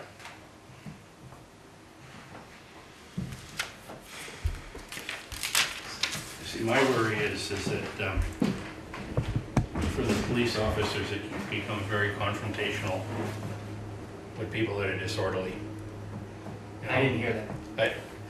For me, police officers are in a bad spot when you're dealing with disorderly people. Oh, sure. They're apt to fight back. Absolutely. You know, they're apt to do things where they have to have officers hurt. the easiest way is to simplify it. A lot of times these people go home.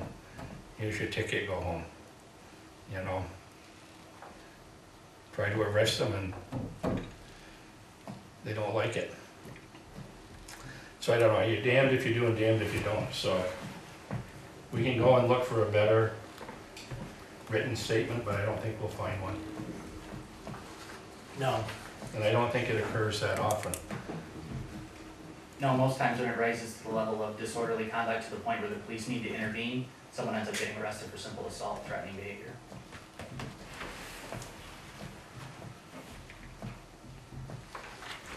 Okay. Does the council wish to act on this Yeah, this evening? I would make a motion. I would strongly prefer we wait until the next meeting when we've had time to get public input and review it ourselves and perhaps see some other municipalities' versions of it. I think I made the motion. And it was seconded. There was a motion made and seconded? Seconded. Yes. Okay, there was a motion made and seconded. We had so much discussion, I forgot. That's right. Okay, any other discussion then? Then all those in favor of the motion to enact the updates, please say aye. Aye. Opposed? No. The ayes have it, motion carries. And as stated before, this was approved tonight, but you have, people have 44 days if they wish to appeal.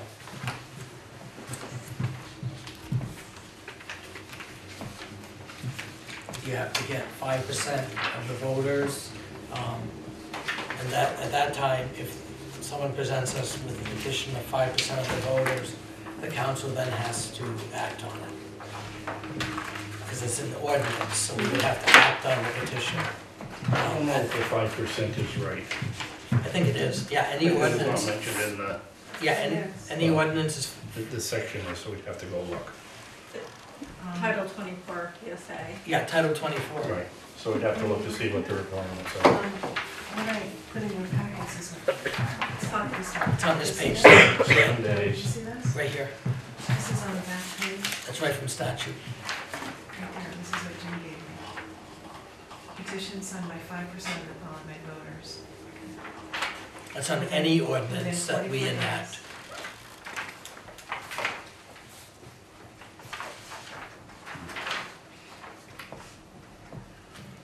Okay.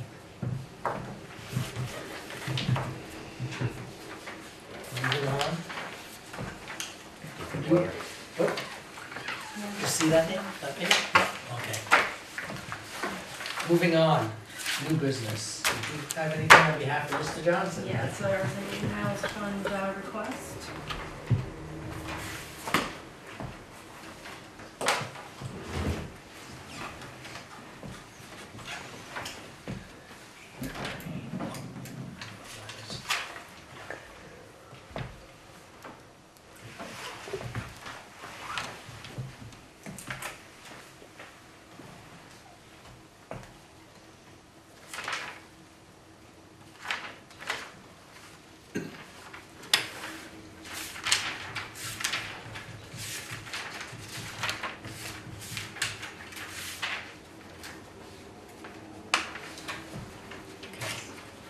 So we would need a motion to approve, and this individual hasn't requested it in the past, whatever the Over time. 3 years. Oh, no, so it's okay then. Yes.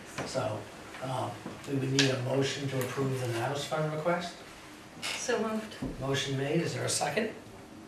Second. Made, seconded, discussion? Then all those in favor say aye. Aye. Opposed, ayes have it, motion carries. Any other new business? I have none. Nothing? Anything new? Any new business? Thank goodness, no. Anything new? Any new business? Anything? I think under old business, you've got a couple of announcements. The one new business would be the thing Thursday night. Yeah, I'll let you, that's the, Thursday night is outdoor recreation economy with a focus on Lake Nymphomagog at the Gateway, 6 to 8. can I talk about the improved border check-in, Vermont Fish and Wildlife Angler Survey, the Bluffside Waterfront Recreational Trail will provide an update. MWA is going to give a brief presentation on preventing the spread of aquatic invasive species. And we'll have a brief presentation on destination development and marketing strategies. 6 to 8 at Gateway. Okay, Upstairs, right? Yeah. upstairs. Yep. Maybe catered. Otherwise you'll be at Weight Watchers. Yes. Oh, that's right, Weight Watchers is downstairs. Okay.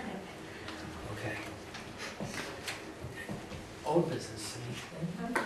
Any old business? A couple things. First, I just want to thank Laura Dogan and Tom Bernier, who's no longer here, keeping us appraised of the sewer breakage on the Glen Road. That was great. I mean, you guys were all over before I even knew what was happening. Sure, Dan was probably. I didn't know other than that there was a big sign just down the street from me. What I feel bad about is that in 1990, I don't know, 91 maybe, when they rebuilt the street, I was under the impression that they were going to replace the sewer lines. Oh, they never did? No, they never replaced the sewer lines. They put in a force main to the prison, but they didn't replace the existing sewer lines. And they were supposed to install new water services to the houses, but they didn't do that either. That was all part of the prison coming in, correct? Yeah. And then years later, when the road had to be rebuilt, it only was a paving job, it wasn't any of the infrastructure. Is that during the years of delaying? No, that's when they expanded the facility and the agreement was the state was gonna come in and fix the road that their heavy trucks did a job on. Dan looks happy. And they're still doing a heavy job on the roads. No, I know, but okay. And one other thing, Mr. Mayor.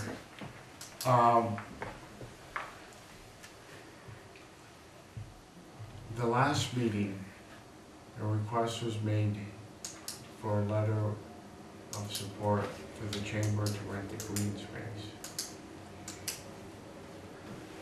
What exactly was the request? In the letter, I mean, what did they request? Were they requesting Newport to be partners? Like when they were attempting to lease a green space from the state of Vermont? The request, they thought that they could lease the green space, the chamber. They cannot lease the green space for the entire summer. They will only lease it to a municipality. But with that said, the only reason why you want to lease the green space would be for the resale of the selling of product or food or alcohol or whatever. Anybody can sign up, anyone can sign up to use that space for an event. The website is extremely easy to fill out the form and to use the space. I understand that, Mr. Mayor. What was their request for the letter of support? Their request was they wanted us to support them leasing the space. But because they thought they could lease the space. For the summer. For the summer. Not just for a single event. Not for a single event. But, yeah, I understand that was the request. But they didn't have, the funds, it's $2,000 to lease it for the summer. And then at that council meeting, Mr. James stated, well, the city was gonna lease it. And that was shocker to all of us, that we were gonna lease it. And it was news to me, and I think it was news to people sitting at the table, that, we weren't gonna lease the space. I mean, we were willing to work with him if he found the funding. I think we were more than willing to work with him. But our conversations with the state of Vermont again is they will only lease to a municipality if you want to lease it for the summer in order for an event to sell items or goods. Right. So the request was to enter into like a joint venture with Newport and leasing this, or? It's not I don't have that impression. And I think that Bruce has already reached out to Chris Cole at BGS, and I think that Chris told him he would only lease to a municipality. We don't have, Well, and again, you know, that's the state of Vermont. I'm just wondering what they required from the city. And I'll tell you the reason I ask. Business owners have approached me as if they have approached you in the past. The events that go on in the green space, they do like Newport. They love having the events here, but they indicated they could easily have it in a different town, which would really be. But that's that misinformation. Wednesday, I'm gonna use Wednesdays on the waterfront for an example.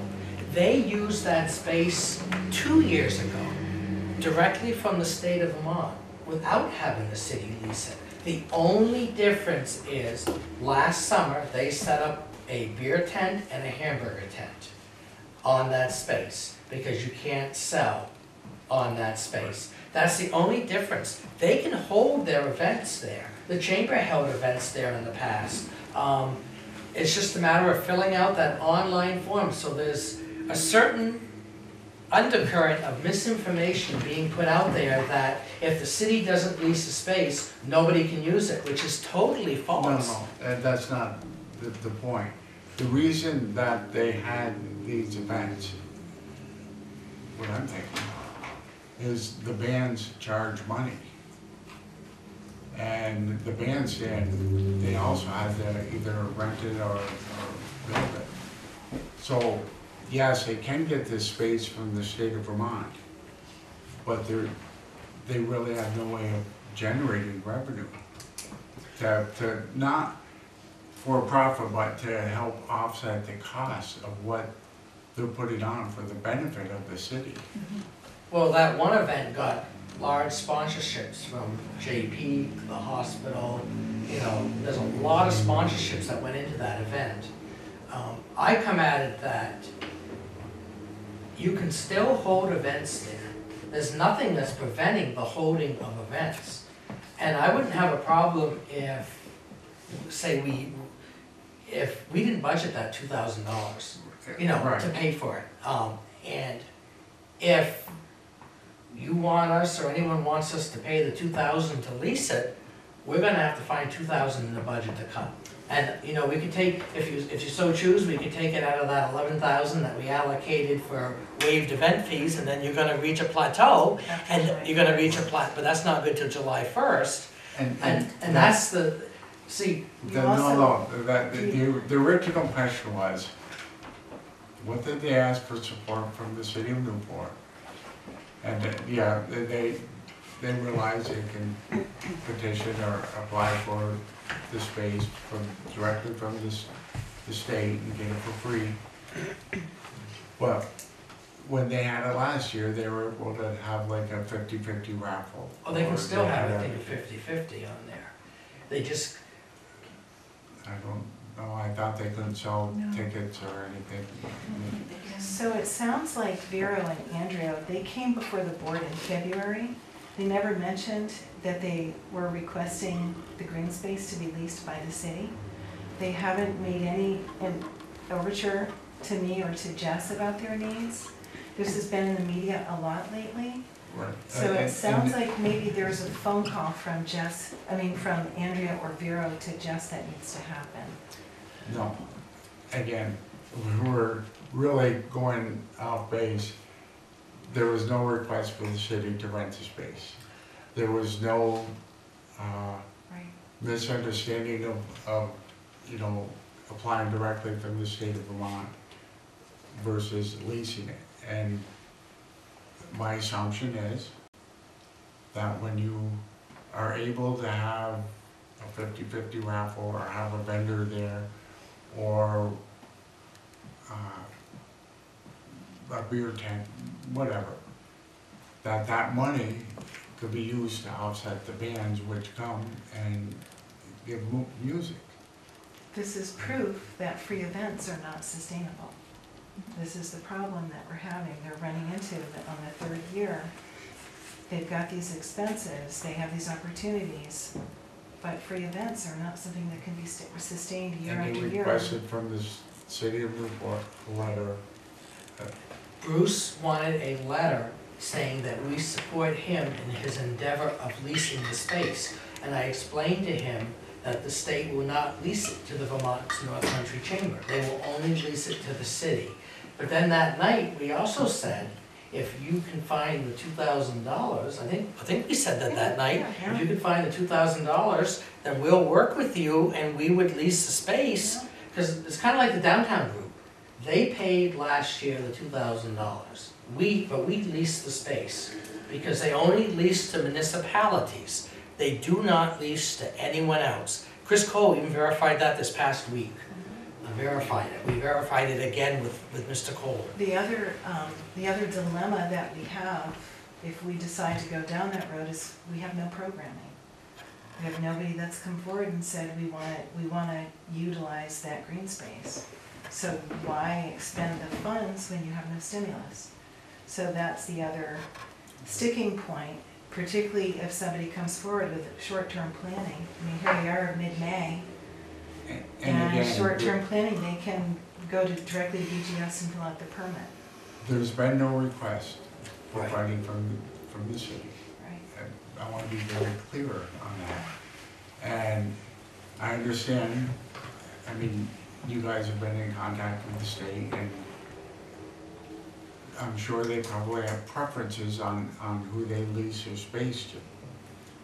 My question is, in this letter of support, if we say, hey, Chamber of Commerce, that's great. If you want to raise the money and do whatever, we have no interest in leasing this space this year as a city of Newport. If, you know, God be with you, go to the state of Vermont, they may or may not lease it to you, But we do have an interest if they came up with the funding And a plan. and a plan. what would our interest be? Well, no, we were willing to work with, we said it that night, if you could find the $2,000 and had a plan of what you want to do, we would be willing to work with them. Work with Bruce in the chamber. But he's actually been asked for another plan and still hasn't provided it. Another meeting I was in, he was point blank asked for the plan because he wanted funding for something and they asked for his budget. He still hasn't provided the budget. They were willing to provide him funds, but he still hasn't provided the budget. This was something else. But what I'm getting at is, I heard a lot in the last week, why is the city undermining the chamber? Why are we doing this? Why are we doing that? But we're not. Right. You know, and again, that's the not my thing. No, the thing is, he was asking for the letter of support to lease the space, because he was under the impression he could lease that space when he can. And that's why we said, you know, but then that night, I'm gonna repeat it again. We said if you can find the $2,000 to lease this, to pay for the lease, because that's what it costs for the summer. Can provide programming, because he doesn't. Well, to me, the programming's not a moot point in such a way, because if he's paid the space to lease, right? If he's paid the $2,000 to lease it, and then doesn't have any programming, well, that's his fault, it's not our fault. You know, that's why I look at that aspect. You know, if he pays the money to lease it, it's up to him to provide the programming and all that stuff. And again, it's not Bruce. There's been business owners that have approached requests. So the letter of support that was asking the council to, write a letter of support for Bruce to rent the For the property. chamber, yeah. For the The chamber, sorry. I said Bruce, but yeah. The chamber, to rent it. I think that the council, why would we write a letter of support for something that can't happen? It's not our decision. So, except I that mean, we know it would can't. it be up to me Yeah. if I was a scout leader? Little kids would have dreams of being whatever. I'm going to do this, I'm going to do that. The back of my mind, there ain't no way in hell are you going to do that. Am I going to tell them that? Or am I going to try to say, okay, that's a good goal. What can we do? What can I do to help you? I can't guarantee, I can't. You have to do change anything. state statute. That's what you have to do, is change state law Right. to allow, But to allow BGS And buildings. again, my initial question was, in that letter, what did he ask? Would it have cost us or put us on a limb? We couldn't have done it, because he was asking for us to support the chamber leasing the space, when he could not do it. But you can. No, You no, can no, rent no, it no, no, no. For specific days, you can. Right, but he was asking for the summer. He was asking us for the summer. He wanted us to lease, to write a letter, because the chamber was under the impression they could lease the space for the entire summer, which they cannot do. That's what he wanted the letter of support for. As far as individual events, we could write a letter if he wants to hold Aquafest down there. We could write an individual letter for one event, but if it's leasing it for the entire summer, it's a moot point, because And he shouldn't even need a letter of support under those circumstances. right, he won't need it for one event, because you just go online, I think I sent you the links you asked me, and that, you just go online and fill out this online form. Right, and again, that's not leasing it, that's just getting permission to use it. Right, And again, you're back at the thing where to generate money or revenue to sustain it, or to help pay for the bands or whatever. The bottom line is, we were willing to work with him. If he came up with the funding for the $2,000 that it would cost for the season, we were gonna work with him, because it would have to come to the city and be on the city's insurance, and there would have to be all that. But we left it up to him if he would have to find the funding to pay for it for the summer. The reason that BGS will not lease to somebody who's not a municipality has to do with our services that are available that include police and public works. Right. If somebody if somebody rents the space from the city and leaves the space in a deteriorated state, then we're on the hook. Okay? So Wednesdays on the Waterfront left it immaculate. Last year we didn't have any problems. So by having an entity go straight to the BGS permit, we're not involved. They still get the same bang for the buck. It's free. I'm assuming, It just can't sell. and again, that gentleman said he spoke with whomever in the state of Vermont. If he was told there's no way in the good earth we're gonna rent this to you, then why would he come to the council? And he must have been told by the state that, okay, we need to know that the city isn't gonna lease the space, that you're not in competition with them, that, you know, you're not doing something that's counter to the city's intentions. I don't know if that had anything to do with it. When I spoke to Chris, he wondered, and Chris is Chris Cole, Commissioner of BGS, he wondered if we were interested in leasing it, and I said we've had no requests, we've had no inquiries at all, and neither has the downtown organization.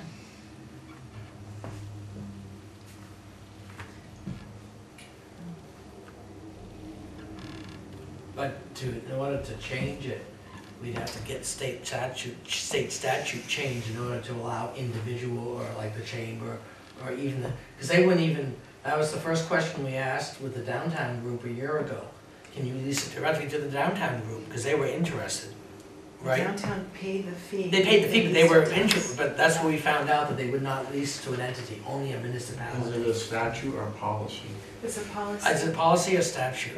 I believe it's a policy, and as Chris Cole explained it to me, if I can do it justice, he said if we're leasing to an entity that's not a municipality, we have no business owning it. We would have to sell it. It's BGS property, so And they that have to comes be. in that statute, I think that part, I don't know, I don't there's know some if weird that's things there. Jess had her hand up earlier. Oh, I missed it, And sorry. you missed it. It's okay. I'm sorry, Going up and down. I didn't see it, I'm sorry. So I Thank you. think the initial request was for us to write a letter of support, and I think that Bruce was indeed hoping that our letter of support could sway BGS.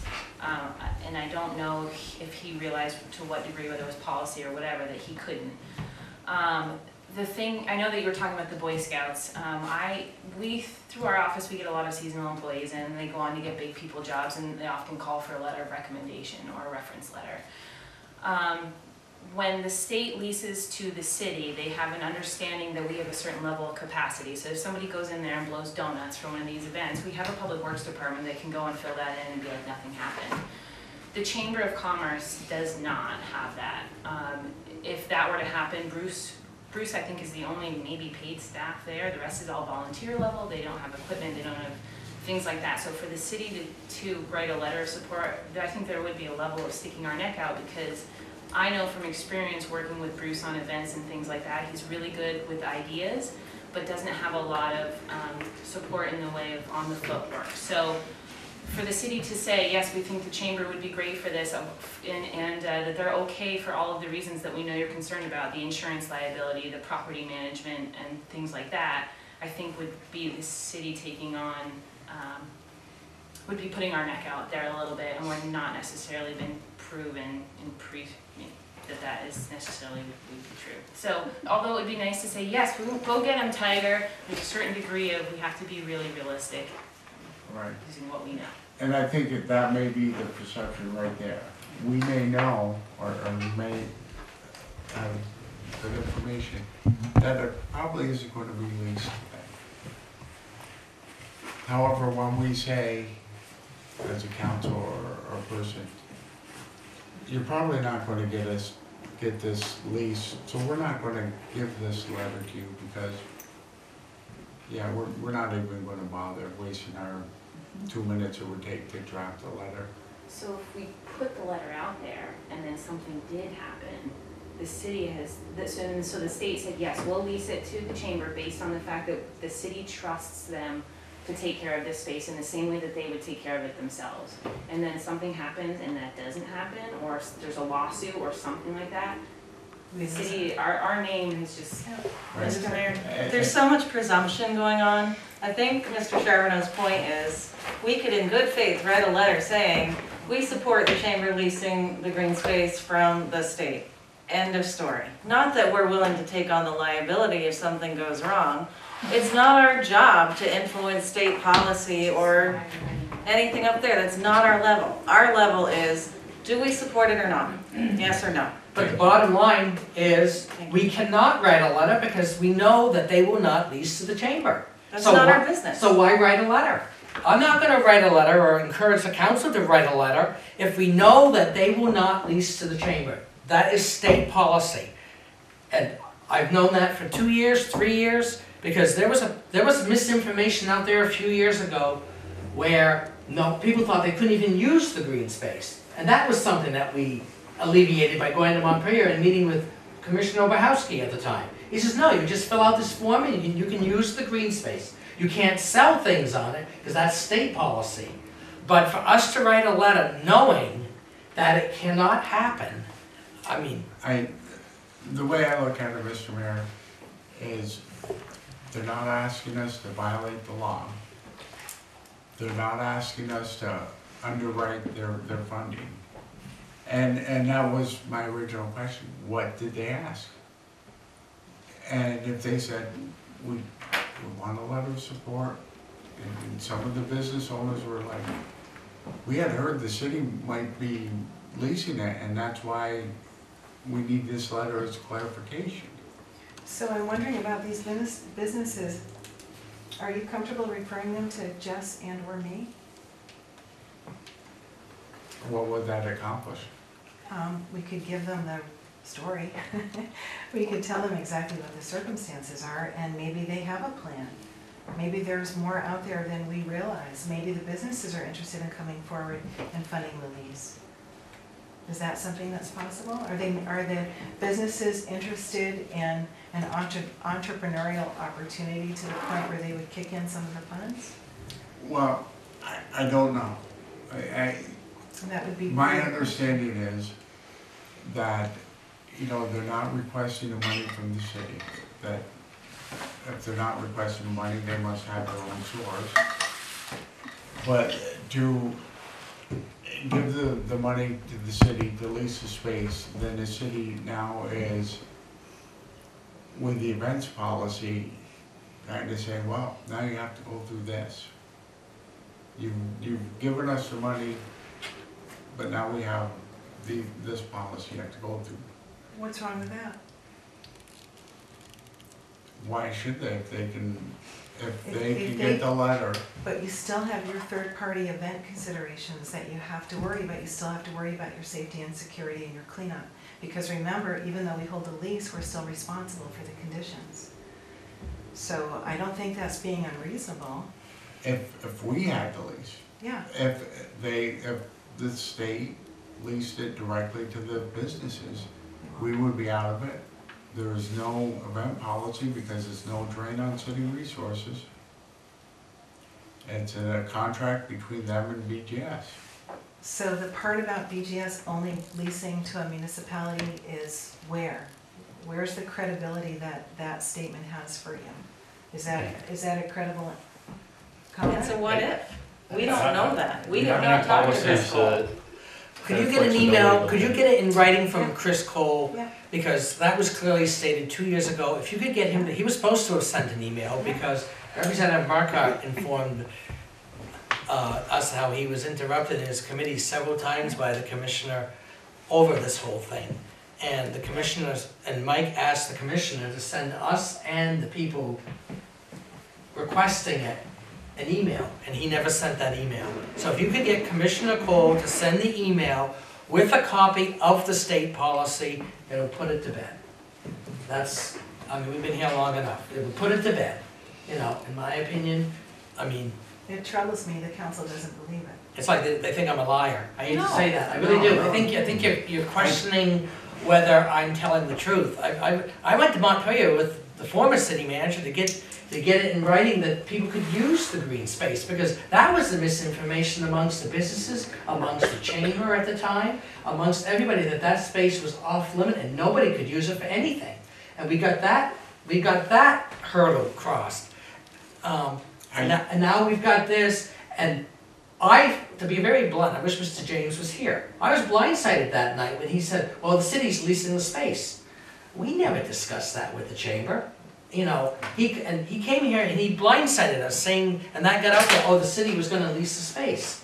And we weren't gonna lease the space. And we made that offer that night. If you found the funding, we would work with you. And he is yet to come back. It's been, what, a month now, 2 weeks? Whatever. 3 weeks. 3 weeks now. He could have easily gone and found the funding and said, okay, I want to be on the agenda tonight. I've got the funding. Will you consider leasing the space? I haven't heard a word, not a word. And so, And nobody's questioning anybody's integrity, nobody's saying anybody's a liar or whatever. And I know that you have done quite a lot for the city. As a matter of fact, you know, when people say, what does the mayor do? I say, a lot. More, it should be a full-time job, but the question, my initial question, and I think we've gotten sidetracked, was what did they request from us, and would it have cost us anything to do it? And the fact that we didn't is perceived as being anti-business. You know, we may know the end result, but it's the lack of additional support. So as an ambassador of the council and the fact that you were here, maybe there's some corrective action that could be taken since you were part of the group that was blindsided. You know, to just leave it there and say the council's bad, the council's anti-business because we were blindsided by somebody who said, oh, you're gonna do this. We met with Bruce in advance, promised us he wouldn't blindside us. He understood at that particular meeting that we would lease the space if we had a funder and we had programming. We had no stimulus. So it's very convenient how this has turned into the city council being the bad guy when you guys do a lot. That's an unfair characterization, particularly if you look at what you gave away tonight, what you supported tonight. So there's a misnomer out there when you think about all the programming and the services that the city already offers, that there's a belief that we need to do more and do it free. It's not sustainable, it's not fair. The services that we do provide are competent and capable and cost-effective. You keep giving stuff away, it's not gonna be cost-effective, it's not gonna be sustainable. Absolutely, and I agree 1000%. And nothing is free. We're not your ATM to give out money. Again, I was just, Aren't you glad you asked? why couldn't we write the letter? I think it goes back to what Jess pointed out, you're putting your neck out in a way that, Okay, I think, yeah. Okay, thank I'm you, looking Mr. at the Mayor. hour. Any other old business, anything? Nothing. The only old business I had was, I'm sure everybody knows, but we were awarded the $85,000 for the intersection from the downtown transportation, which is good news to redo this intersection. And that includes lights for the crosswalks in that intersection. it does, red It does. flashing beacons. The flashing for the It includes crosswalk. better curbing. Okay. It includes safety features out here that we don't have a wider field ad for the loading trucks. Okay. And I Anything? You want to mention the AARP? that we Oh, don't get? we applied for $3,000 from the Vermont chapter of AARP, and they said no for that one. They thought our project was great, but they had so many requests come in, so, on that one. But that's all I have. Any old business, anything? Just quick, last year we appointed another person to sign warrants. We appointed Dennis. You're right, we need somebody in case I can't do it. And I thought it would be Julie if she would volunteer. 'Cause if you work just up the street, right? Yeah. So, but Melissa does as well. Just one other person, just in case I can't make it, because there was one time I did call Dennis to come in, because I was out of town. So we should appoint somebody else, I mean, whoever can do It makes it. sense to be the president. Yeah. Sure. Okay, I move that we appoint the mayor and/or Julie to approve and sign warrants for the disbursement of operating expenses. And motion's been made, is there a second? I'll second. Seconded, discussion? Then all those in favor say aye. Aye. Opposed, ayes have it, motion carries. I'm glad you picked that, Yeah, forgot about good that. catch. Good catch on that one, I forgot about that. Anything, dump something on somebody else, I'm happy. Oh, anything else, old business? Any old business? All right, the next meeting will be Monday, May 20th at 6:30 PM. We need a motion to adjourn at 8:52. I'll make that motion. Motion made, is there a second? Second. All those in favor say aye. Aye. Opposed,